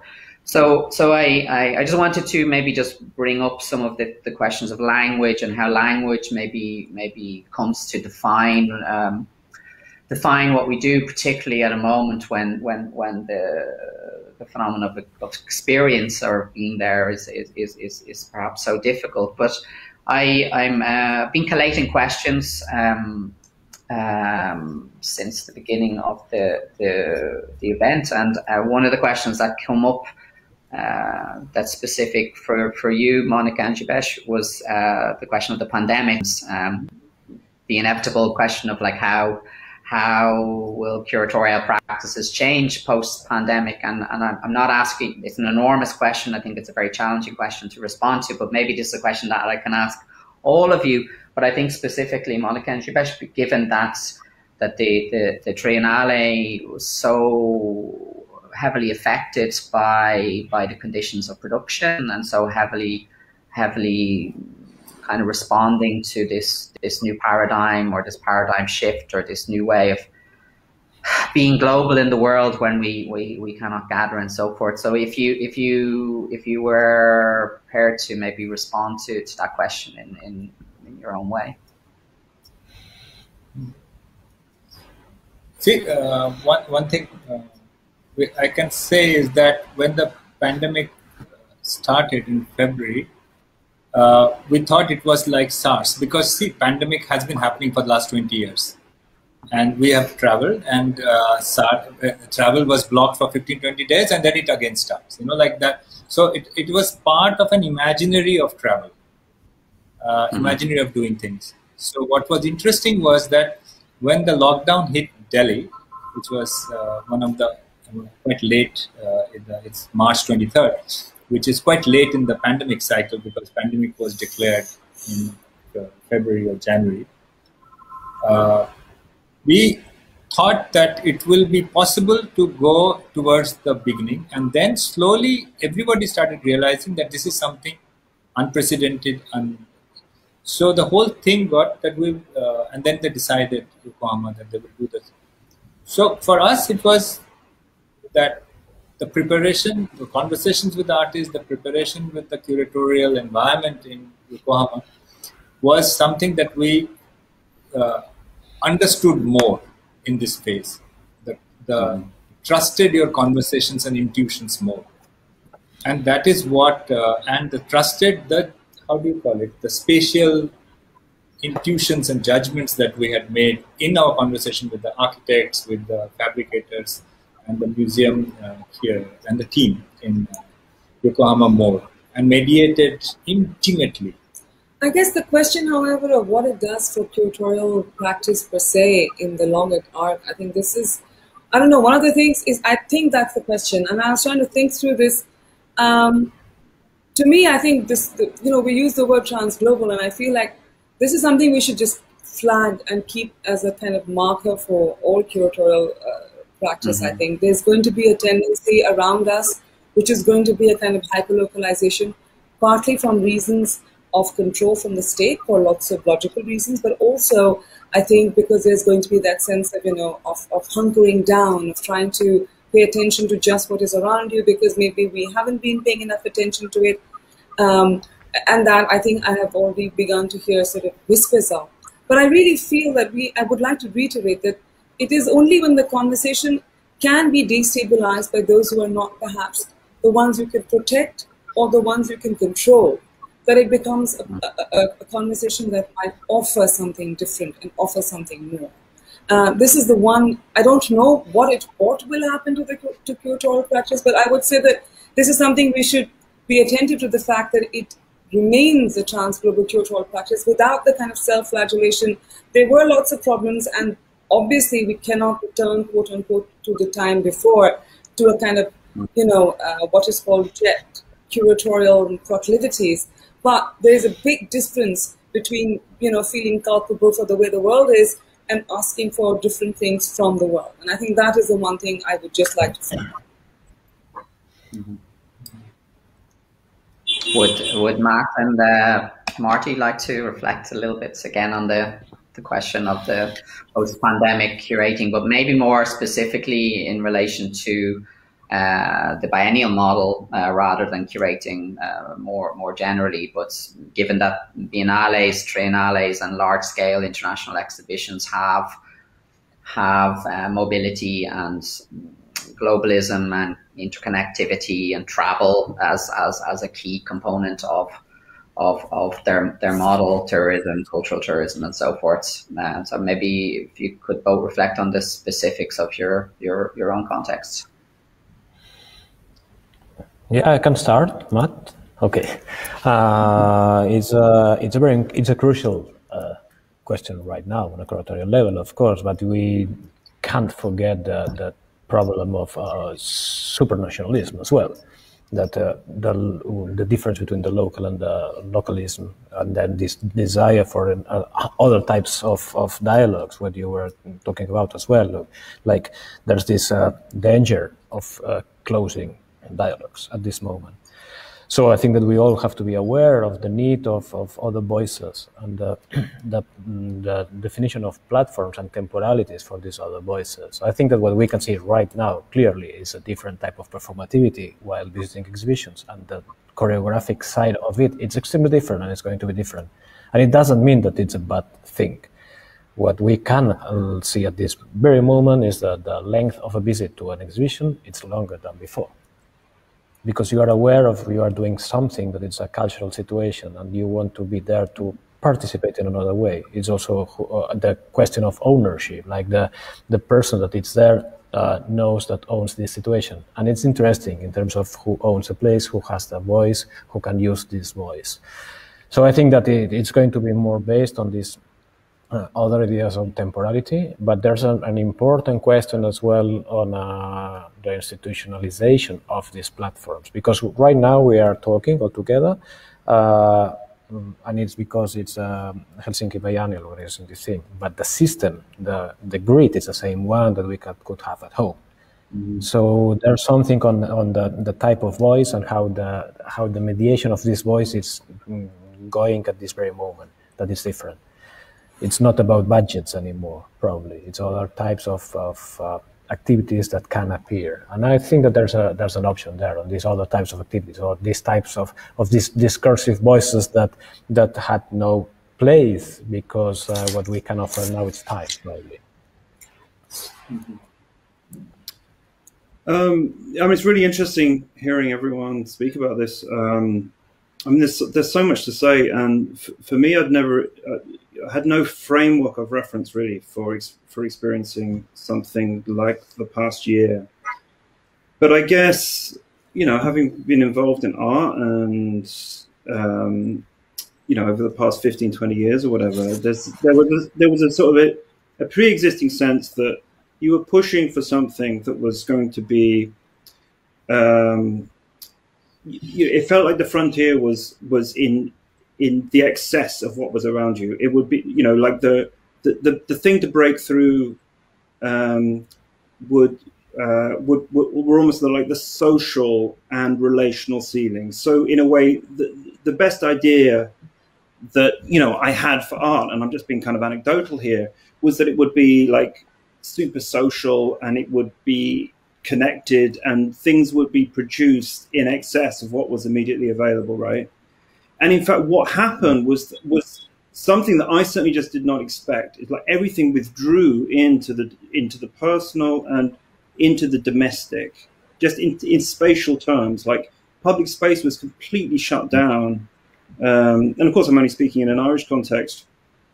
But that in itself, I think, took quite a lot of sort of psychological adjustment.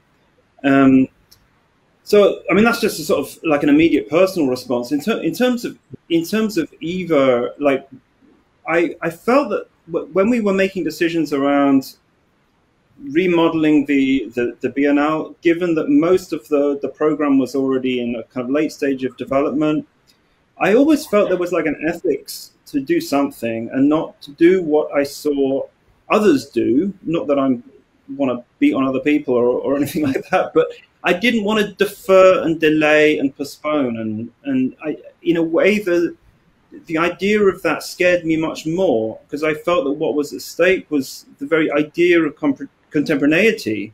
So it felt that there was an ethics in actually just trying to do something, no matter how impoverished or how limited that might be, but to just try to work with what was available and within the terms of the law and within the horizons of the technology that was available from my laptop to actually just try and make things possible.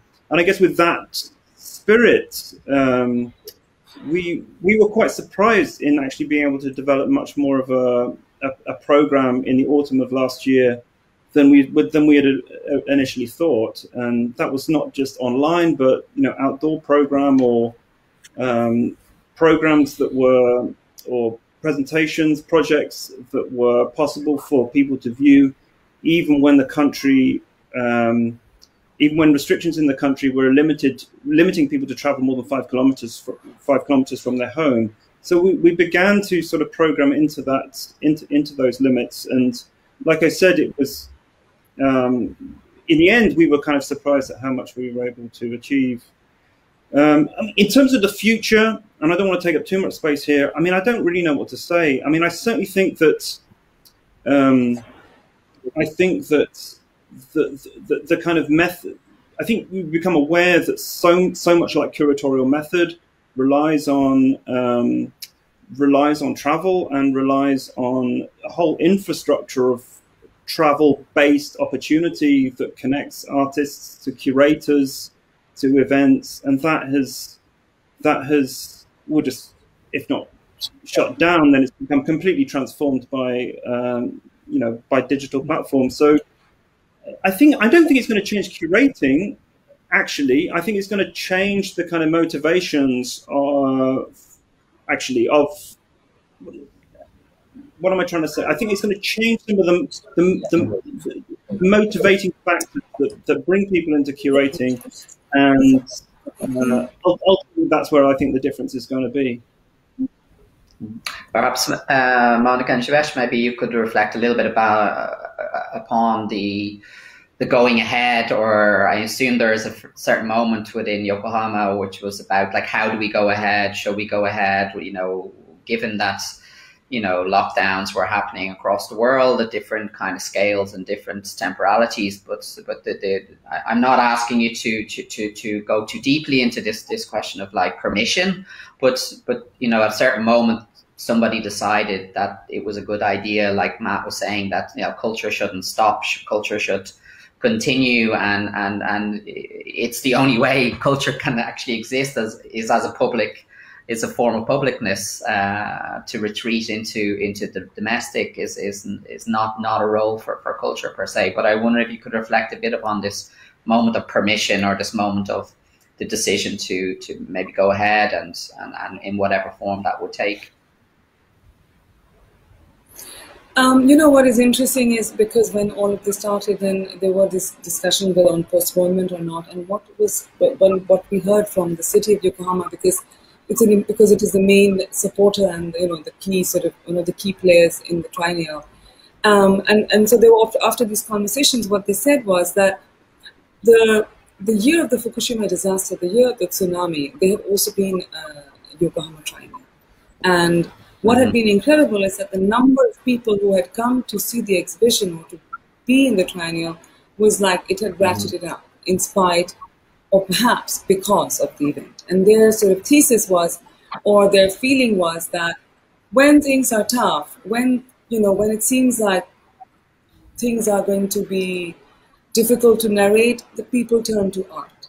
And so, in a sense, the city almost felt, or the museum almost felt like like it had to, like the exhibition had to. I mean, or that it needed to, and it was a very reasoned argument.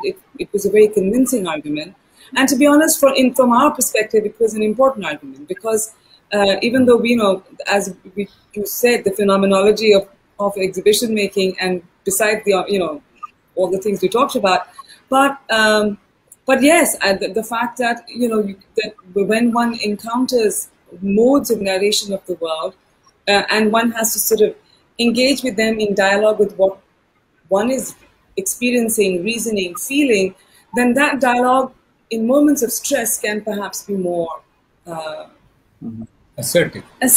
Yeah, why not? It can be more assertive. And I think it's also interesting because there is a foregrounding of the infrastructure and the platform and the protagonist. And by that, I think what we're trying to say is, it really does show to you when something like this happens, what are the kind of infrastructures that are made available perennially and in that moment for what is considered essential for people, right?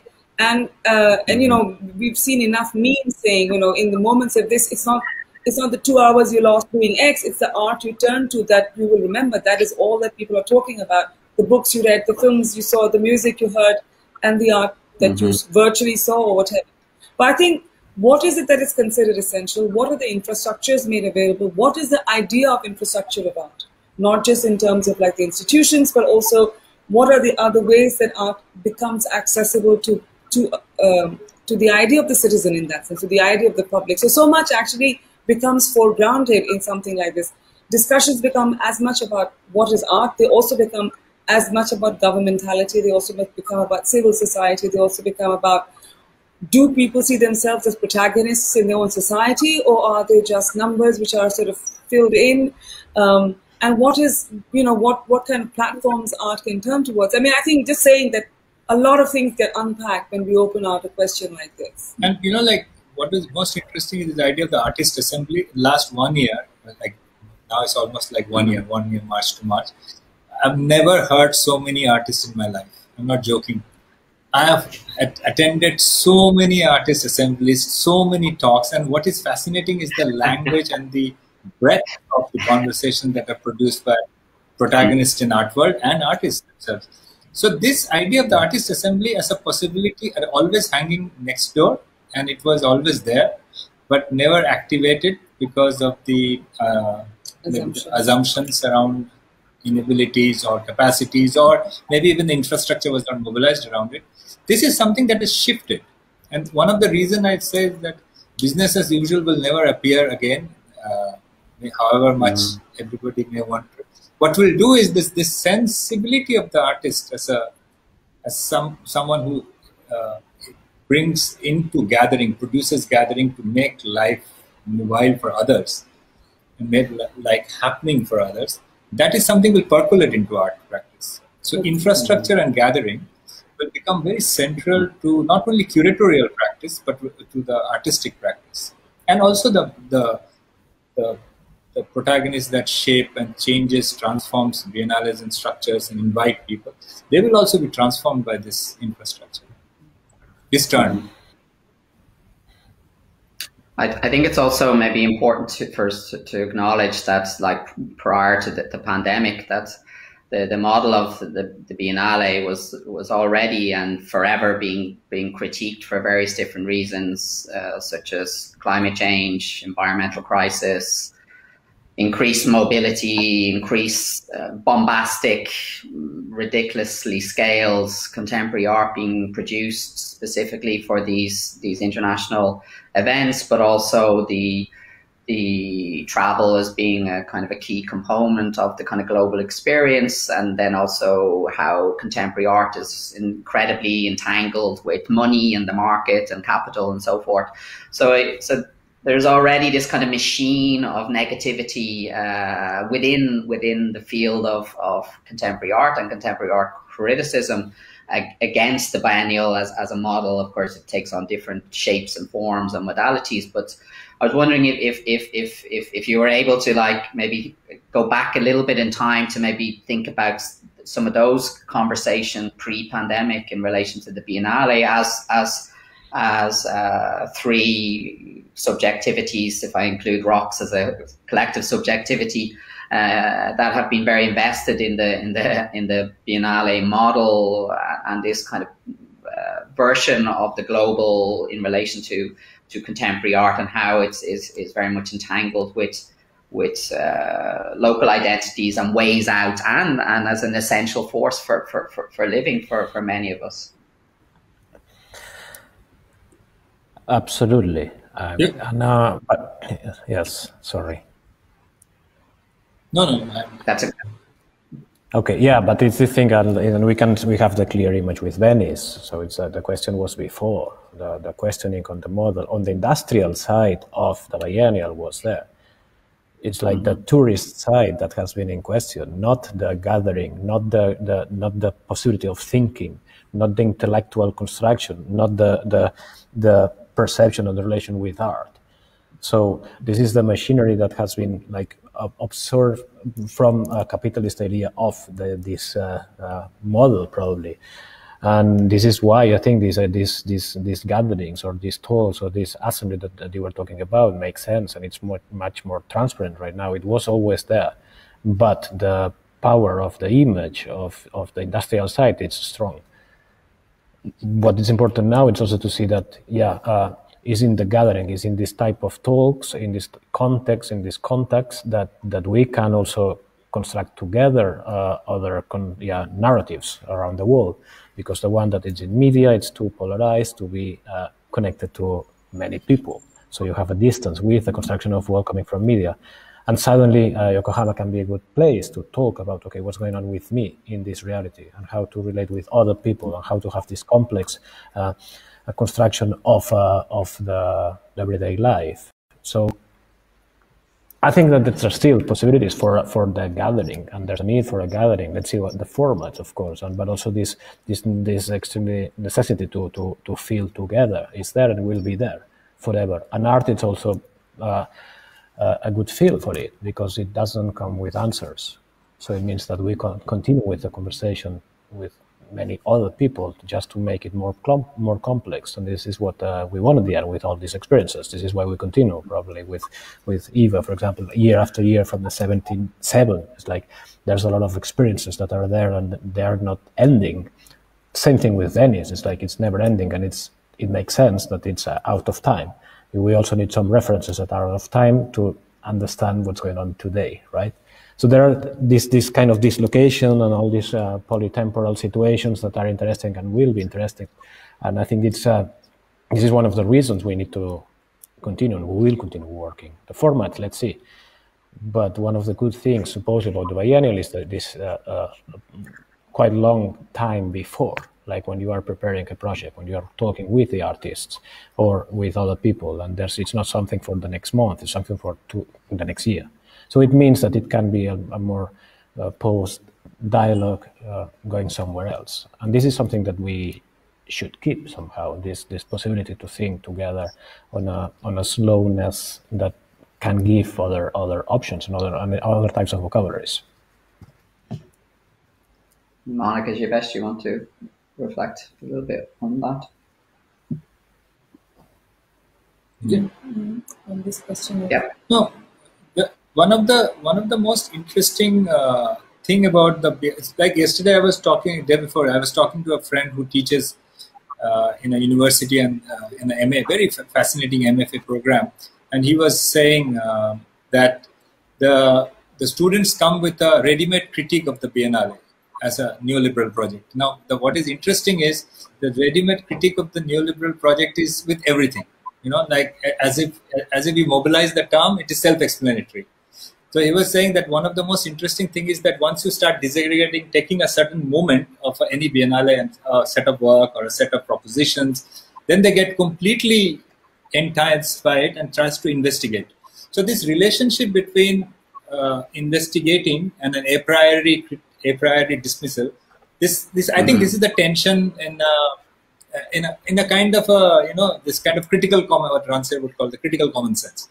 The critical common sense would have this a priori kind of partitions, and then you will produce a series of investigations, and then those partitions break and this new distributions of sensibilities. But what is interesting is that with the Biennale, I think there is a collective rethinking that those a priori dismissals or those a priori suspicions maybe didn't do the justice to the complexity, that the intensity of the conversation that it was inviting to a site. So the conversations that were like for us, the Yokohama, the kind of conversation which Yokohama invited, that trans-global intensity of from the very intimate personal to a kind of the kind of complex weave and velocities that is circling all around the world, and then being present during the pandemic and being relevant with the artist's work being evaluated by everyone. We did a conversation with Tokyo University curatorial students. They found it like there was this problem. They thought it was retrofitted. The works that has been shipped in January and February, they thought was made after the pandemic was declared pandemic. So in that sense, that finding artists very intensely present in the present, pertinent, relevant. Pertinent is the better word. Is something that gives us a confidence that there is a subterranean, and we wrote it in our, there is a subterranean current that shapes us. that Antoshira, which we call, is something that shapes us, that waves. I think in the pandemic time, we all have got a sense of it. Now it will be on our critical faculties and on our abilities to give that certain infrastructural and a certain kind of play in our lives and in our institutional or curatorial artistic works. I have a question from Jeanette Doyle for I think it's stemming out of something that Matt said in relation to the Irish context, the relationship between the local and the global. And I think the question is the future of the Biennale, how this interrelationship between the local and the global may expand or may be reimagined beyond the specifics of an Irish context. Maybe that's a question specifically to you, Matt, because it's there, but maybe it also could be a question for all four of you, sorry. So the question, the interrelationship between the local and the global, specifically within the context of biennales. Yeah, thanks, Paul, and thanks, Jeanette, for the question. I mean, EVA has always really operated on that kind of footing, sort of by default, really. Like it's always. I mean, Limerick is a place that, as I said in my presentation, has relatively limited infrastructure. So the place and its specificities make itself very present to artists that are invited to produce work there, to curators that undertake research there, and to any presentation that holds ground there. It's almost impossible not to feel the tension of those of those local factors. And I mean, over the years, I mean, of course, many curators have tried to work with that local fabric very, very explicitly.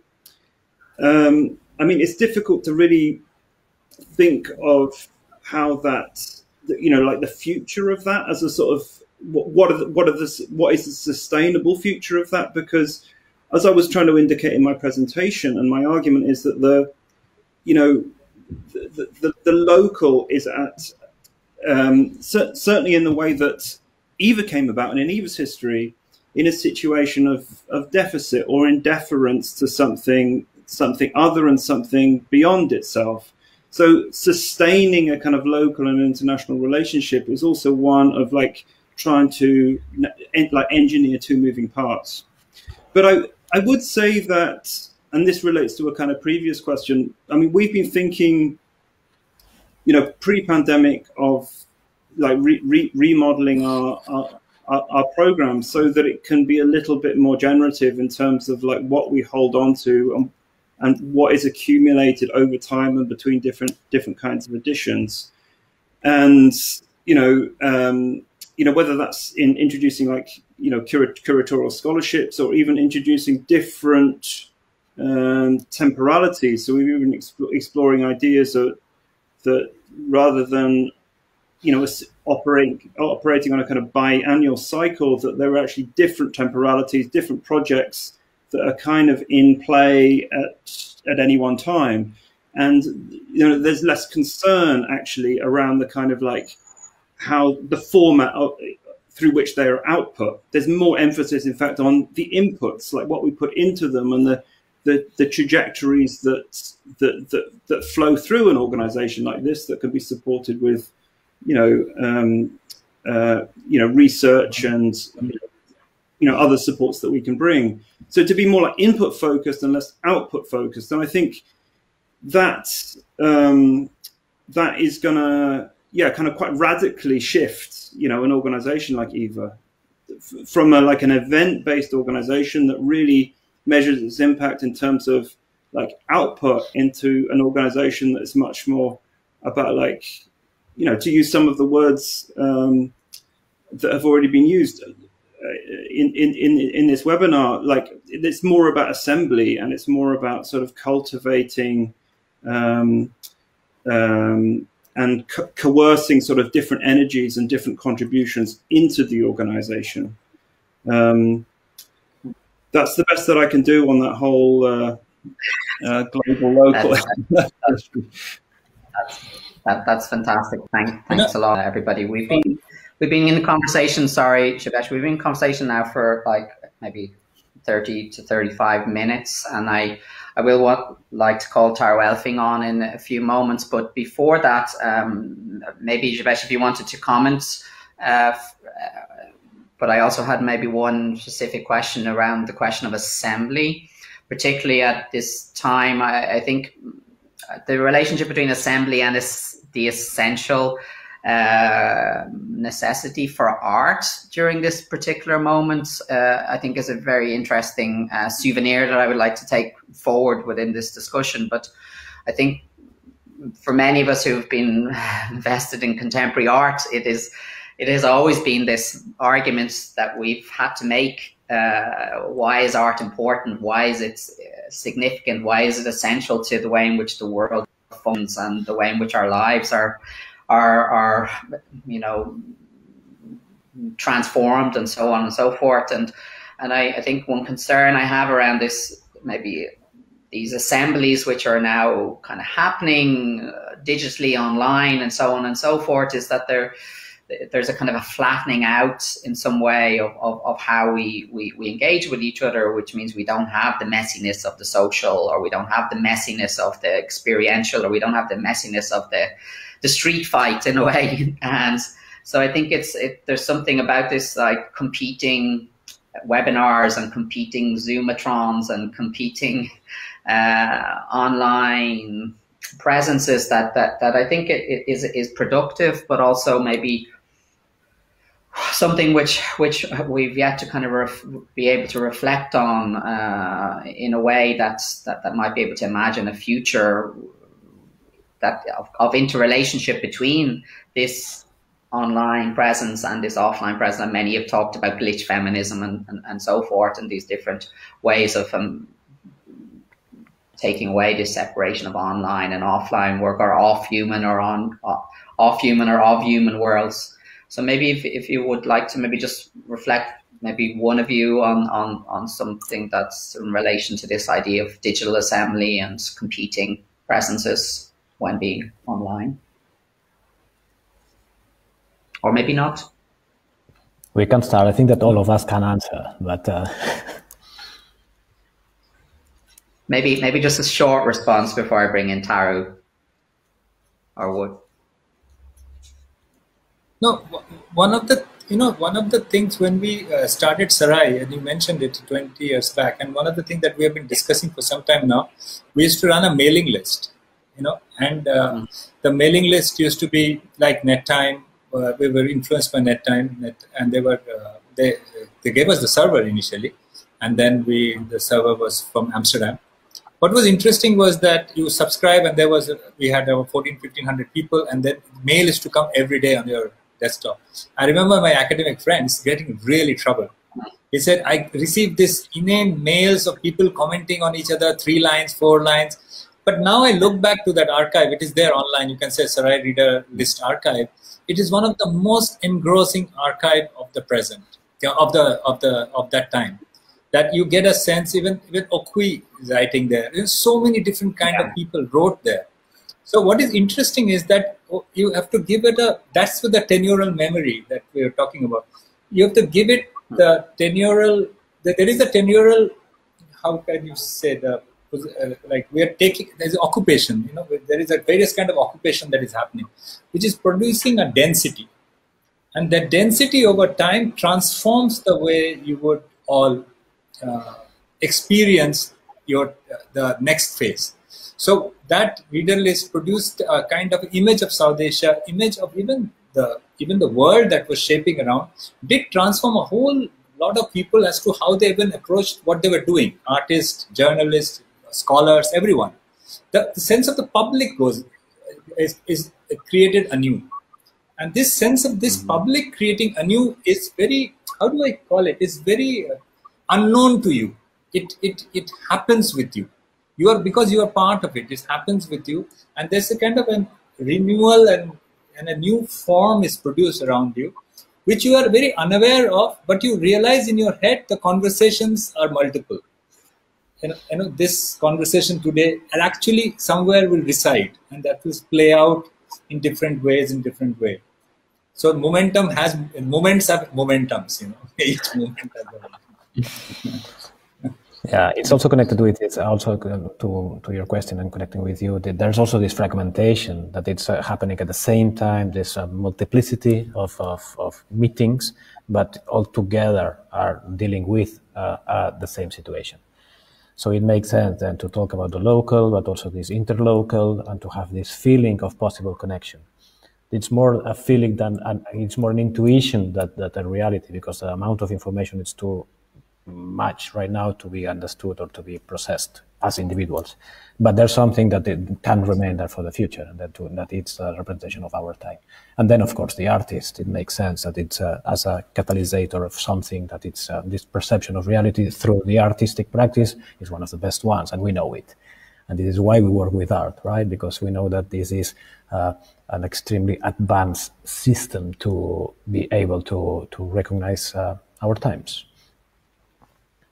I mean, just to say, the one thing that I do think has been missed is, and that is certainly important for a project like EVA, is the kind of incidental encounter.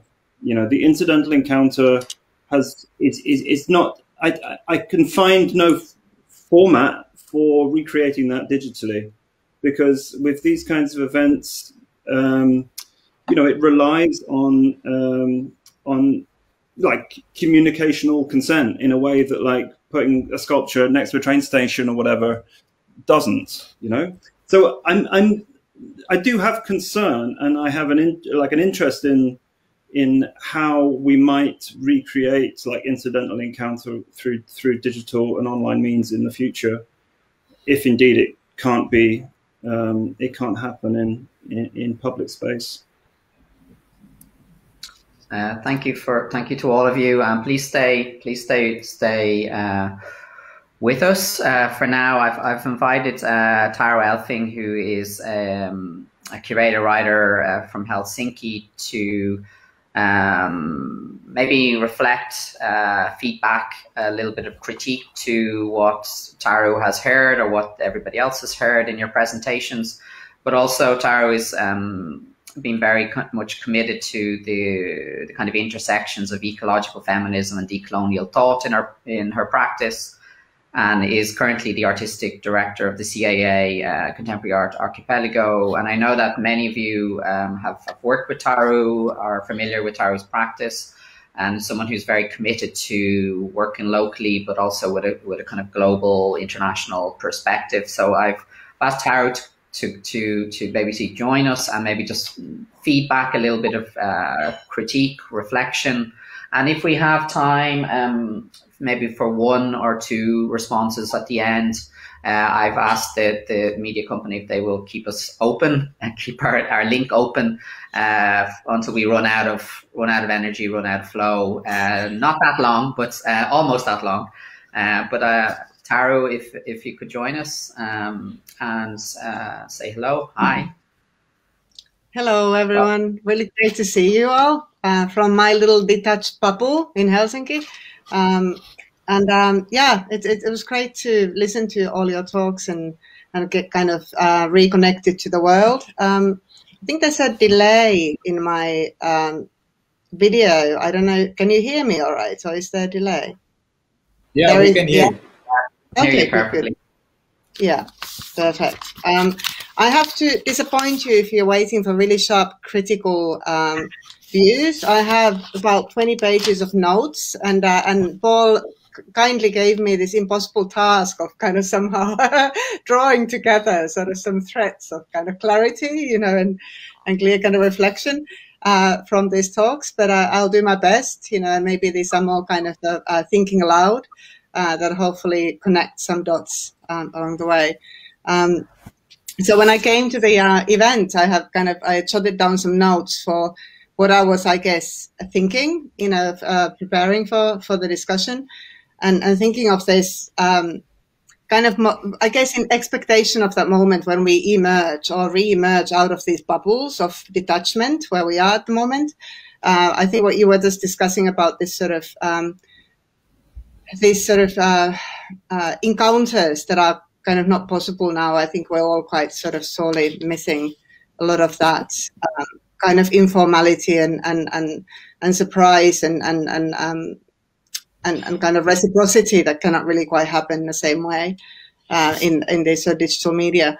But so where do we emerge though? Where do we emerge when we kind of emerge out of this detachment and where we're kind of, at least I feel, kind of out of touch at the same time when there's a sense of being rewired in our connections and relations, really intensively in the last 12 months.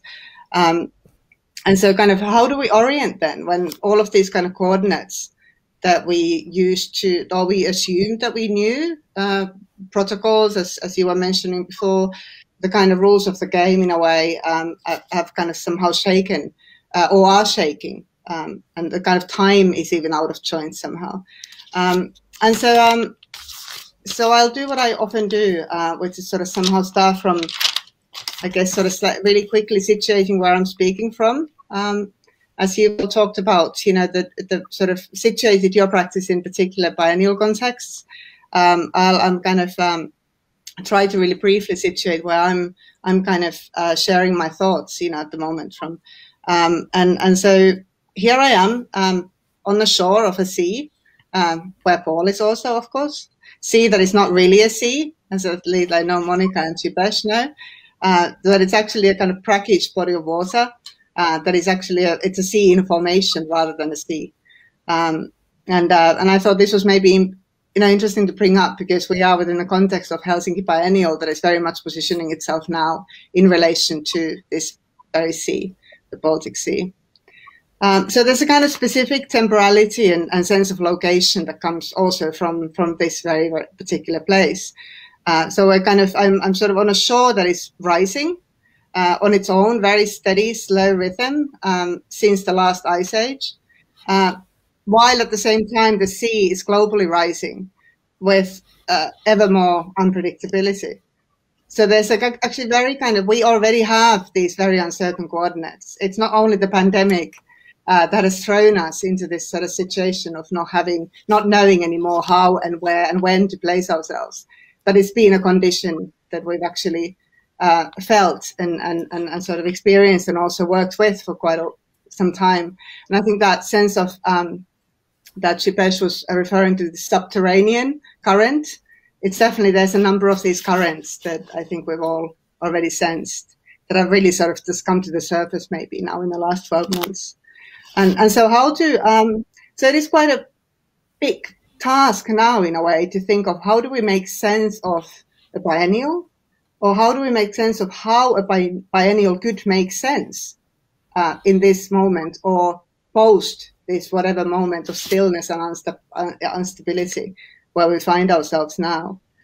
So how do we kind of? I think what came through in all of your presentations was really interesting as well, that there were kind of shared points of kind of questioning around that kind of how do we trace these sort of continuities.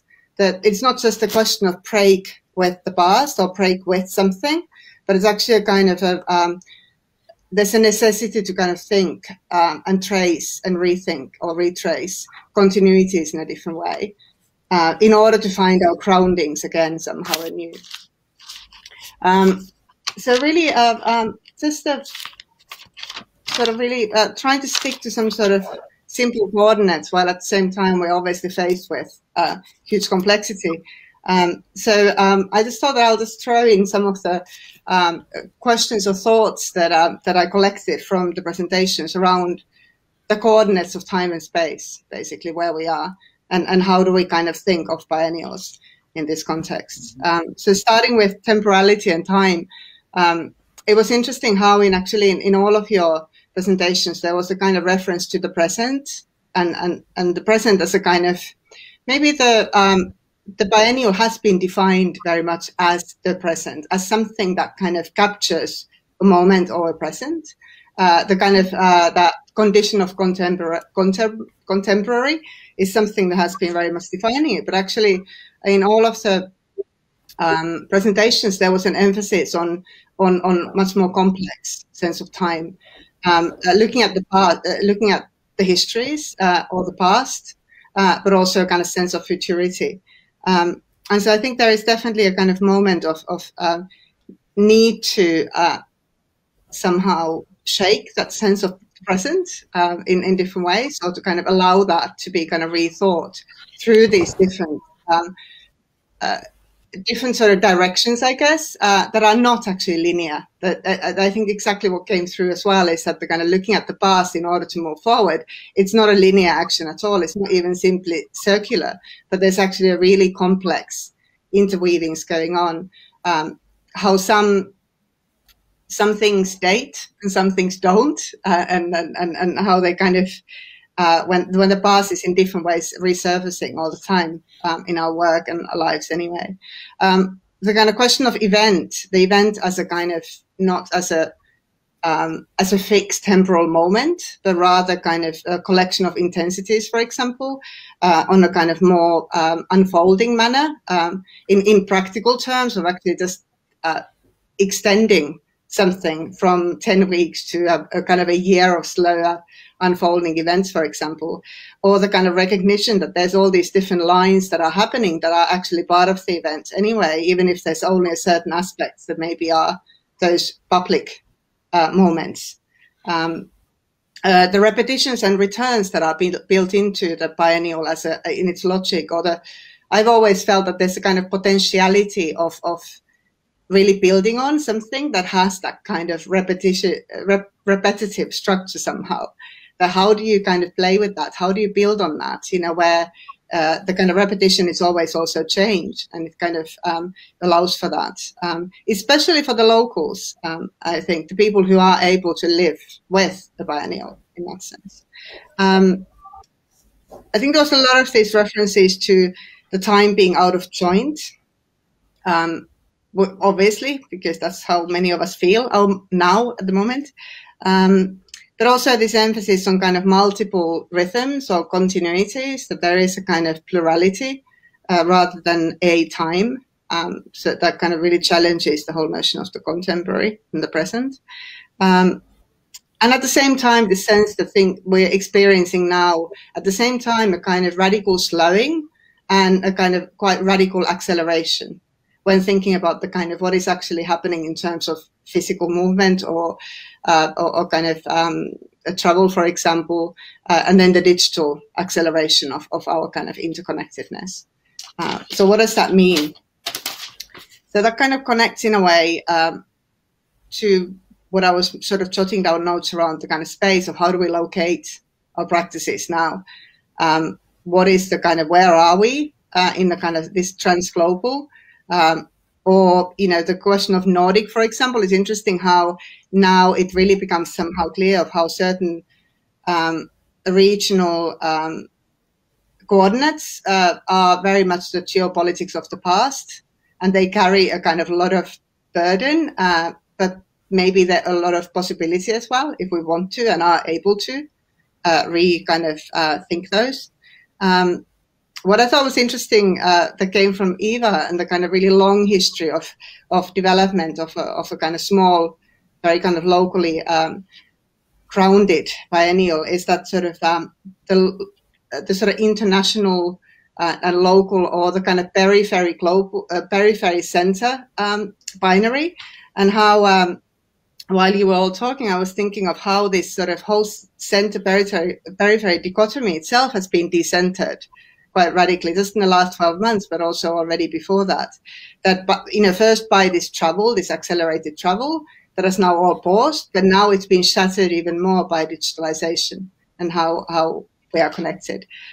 So the kind of, maybe the mystery is gone, the kind of, to make a new biennial in a place like Helsinki, you cannot rely on that kind of, the power of the kind of the periphery in a way as being kind of tempting or interesting, because the kind of international curator has not been there yet. That sort of logic doesn't maybe work anymore the same way. We have to rethink of what does it mean then to work somewhere. And so that kind of regrounding or rerouting is definitely something that came through as well. And I very much kind of like the idea of the local visitors or the local audience as an archive rather than the organizational official archive being the archive. You know, of kind of where is the biennial?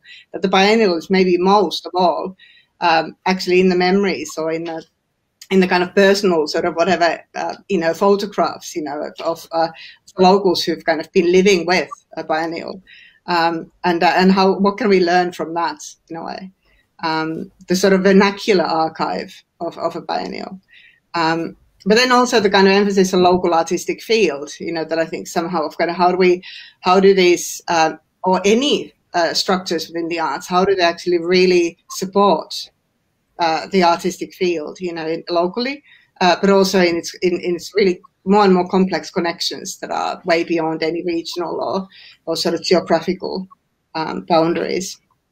So there is kind of, at the same time, this sort of local is kind of getting extended. It's sort of getting extended in a sense of community. What is our community? Beyond human as well, but also kind of in really complex terms, from micro to macro. Peer networks, what are the kind of how I think the whole notion of local artist is something that doesn't really hold, you know, within those geographical boundaries anymore. Artists relate themselves and their practice in a complete way, different ways now to who they see as their peer networks. The whole, you know, the whole notion of field, what is a field, is being extended or blown up in many ways. The question of infrastructure, what is the kind of where is the infrastructure? What is the infrastructure for a biennial? How that needs to be kind of also thought in much more extended sense.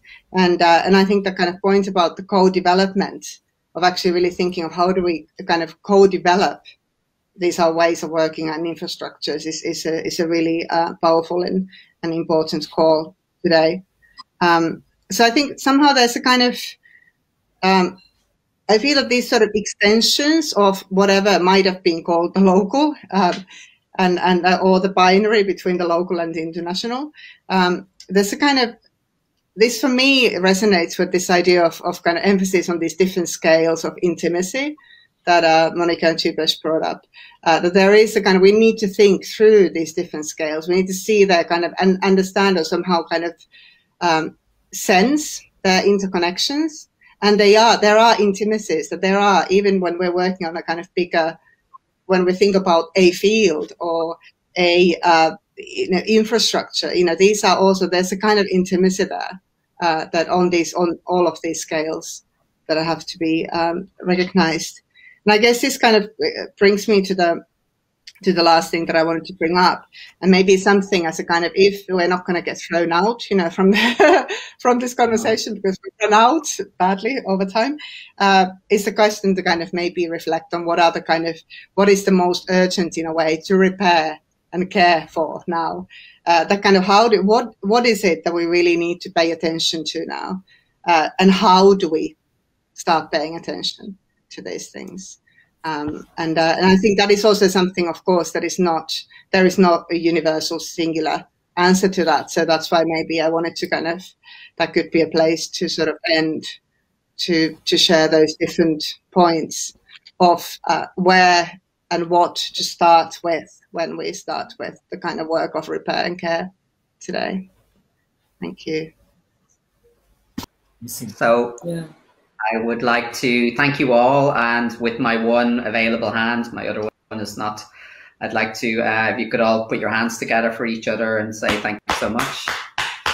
Thank you. And thank you to everybody. Thank you to everybody who's joined us and stayed with us for the last 2 hours and 20 minutes. And to let everybody know that our next event with Navhak, Gabby Nagobo, and Rebecca Lamarche Fadel will be on the 31st of March at 4:30 Eastern European time, Helsinki time. Thank you very much, everybody, and take care, and see you all soon.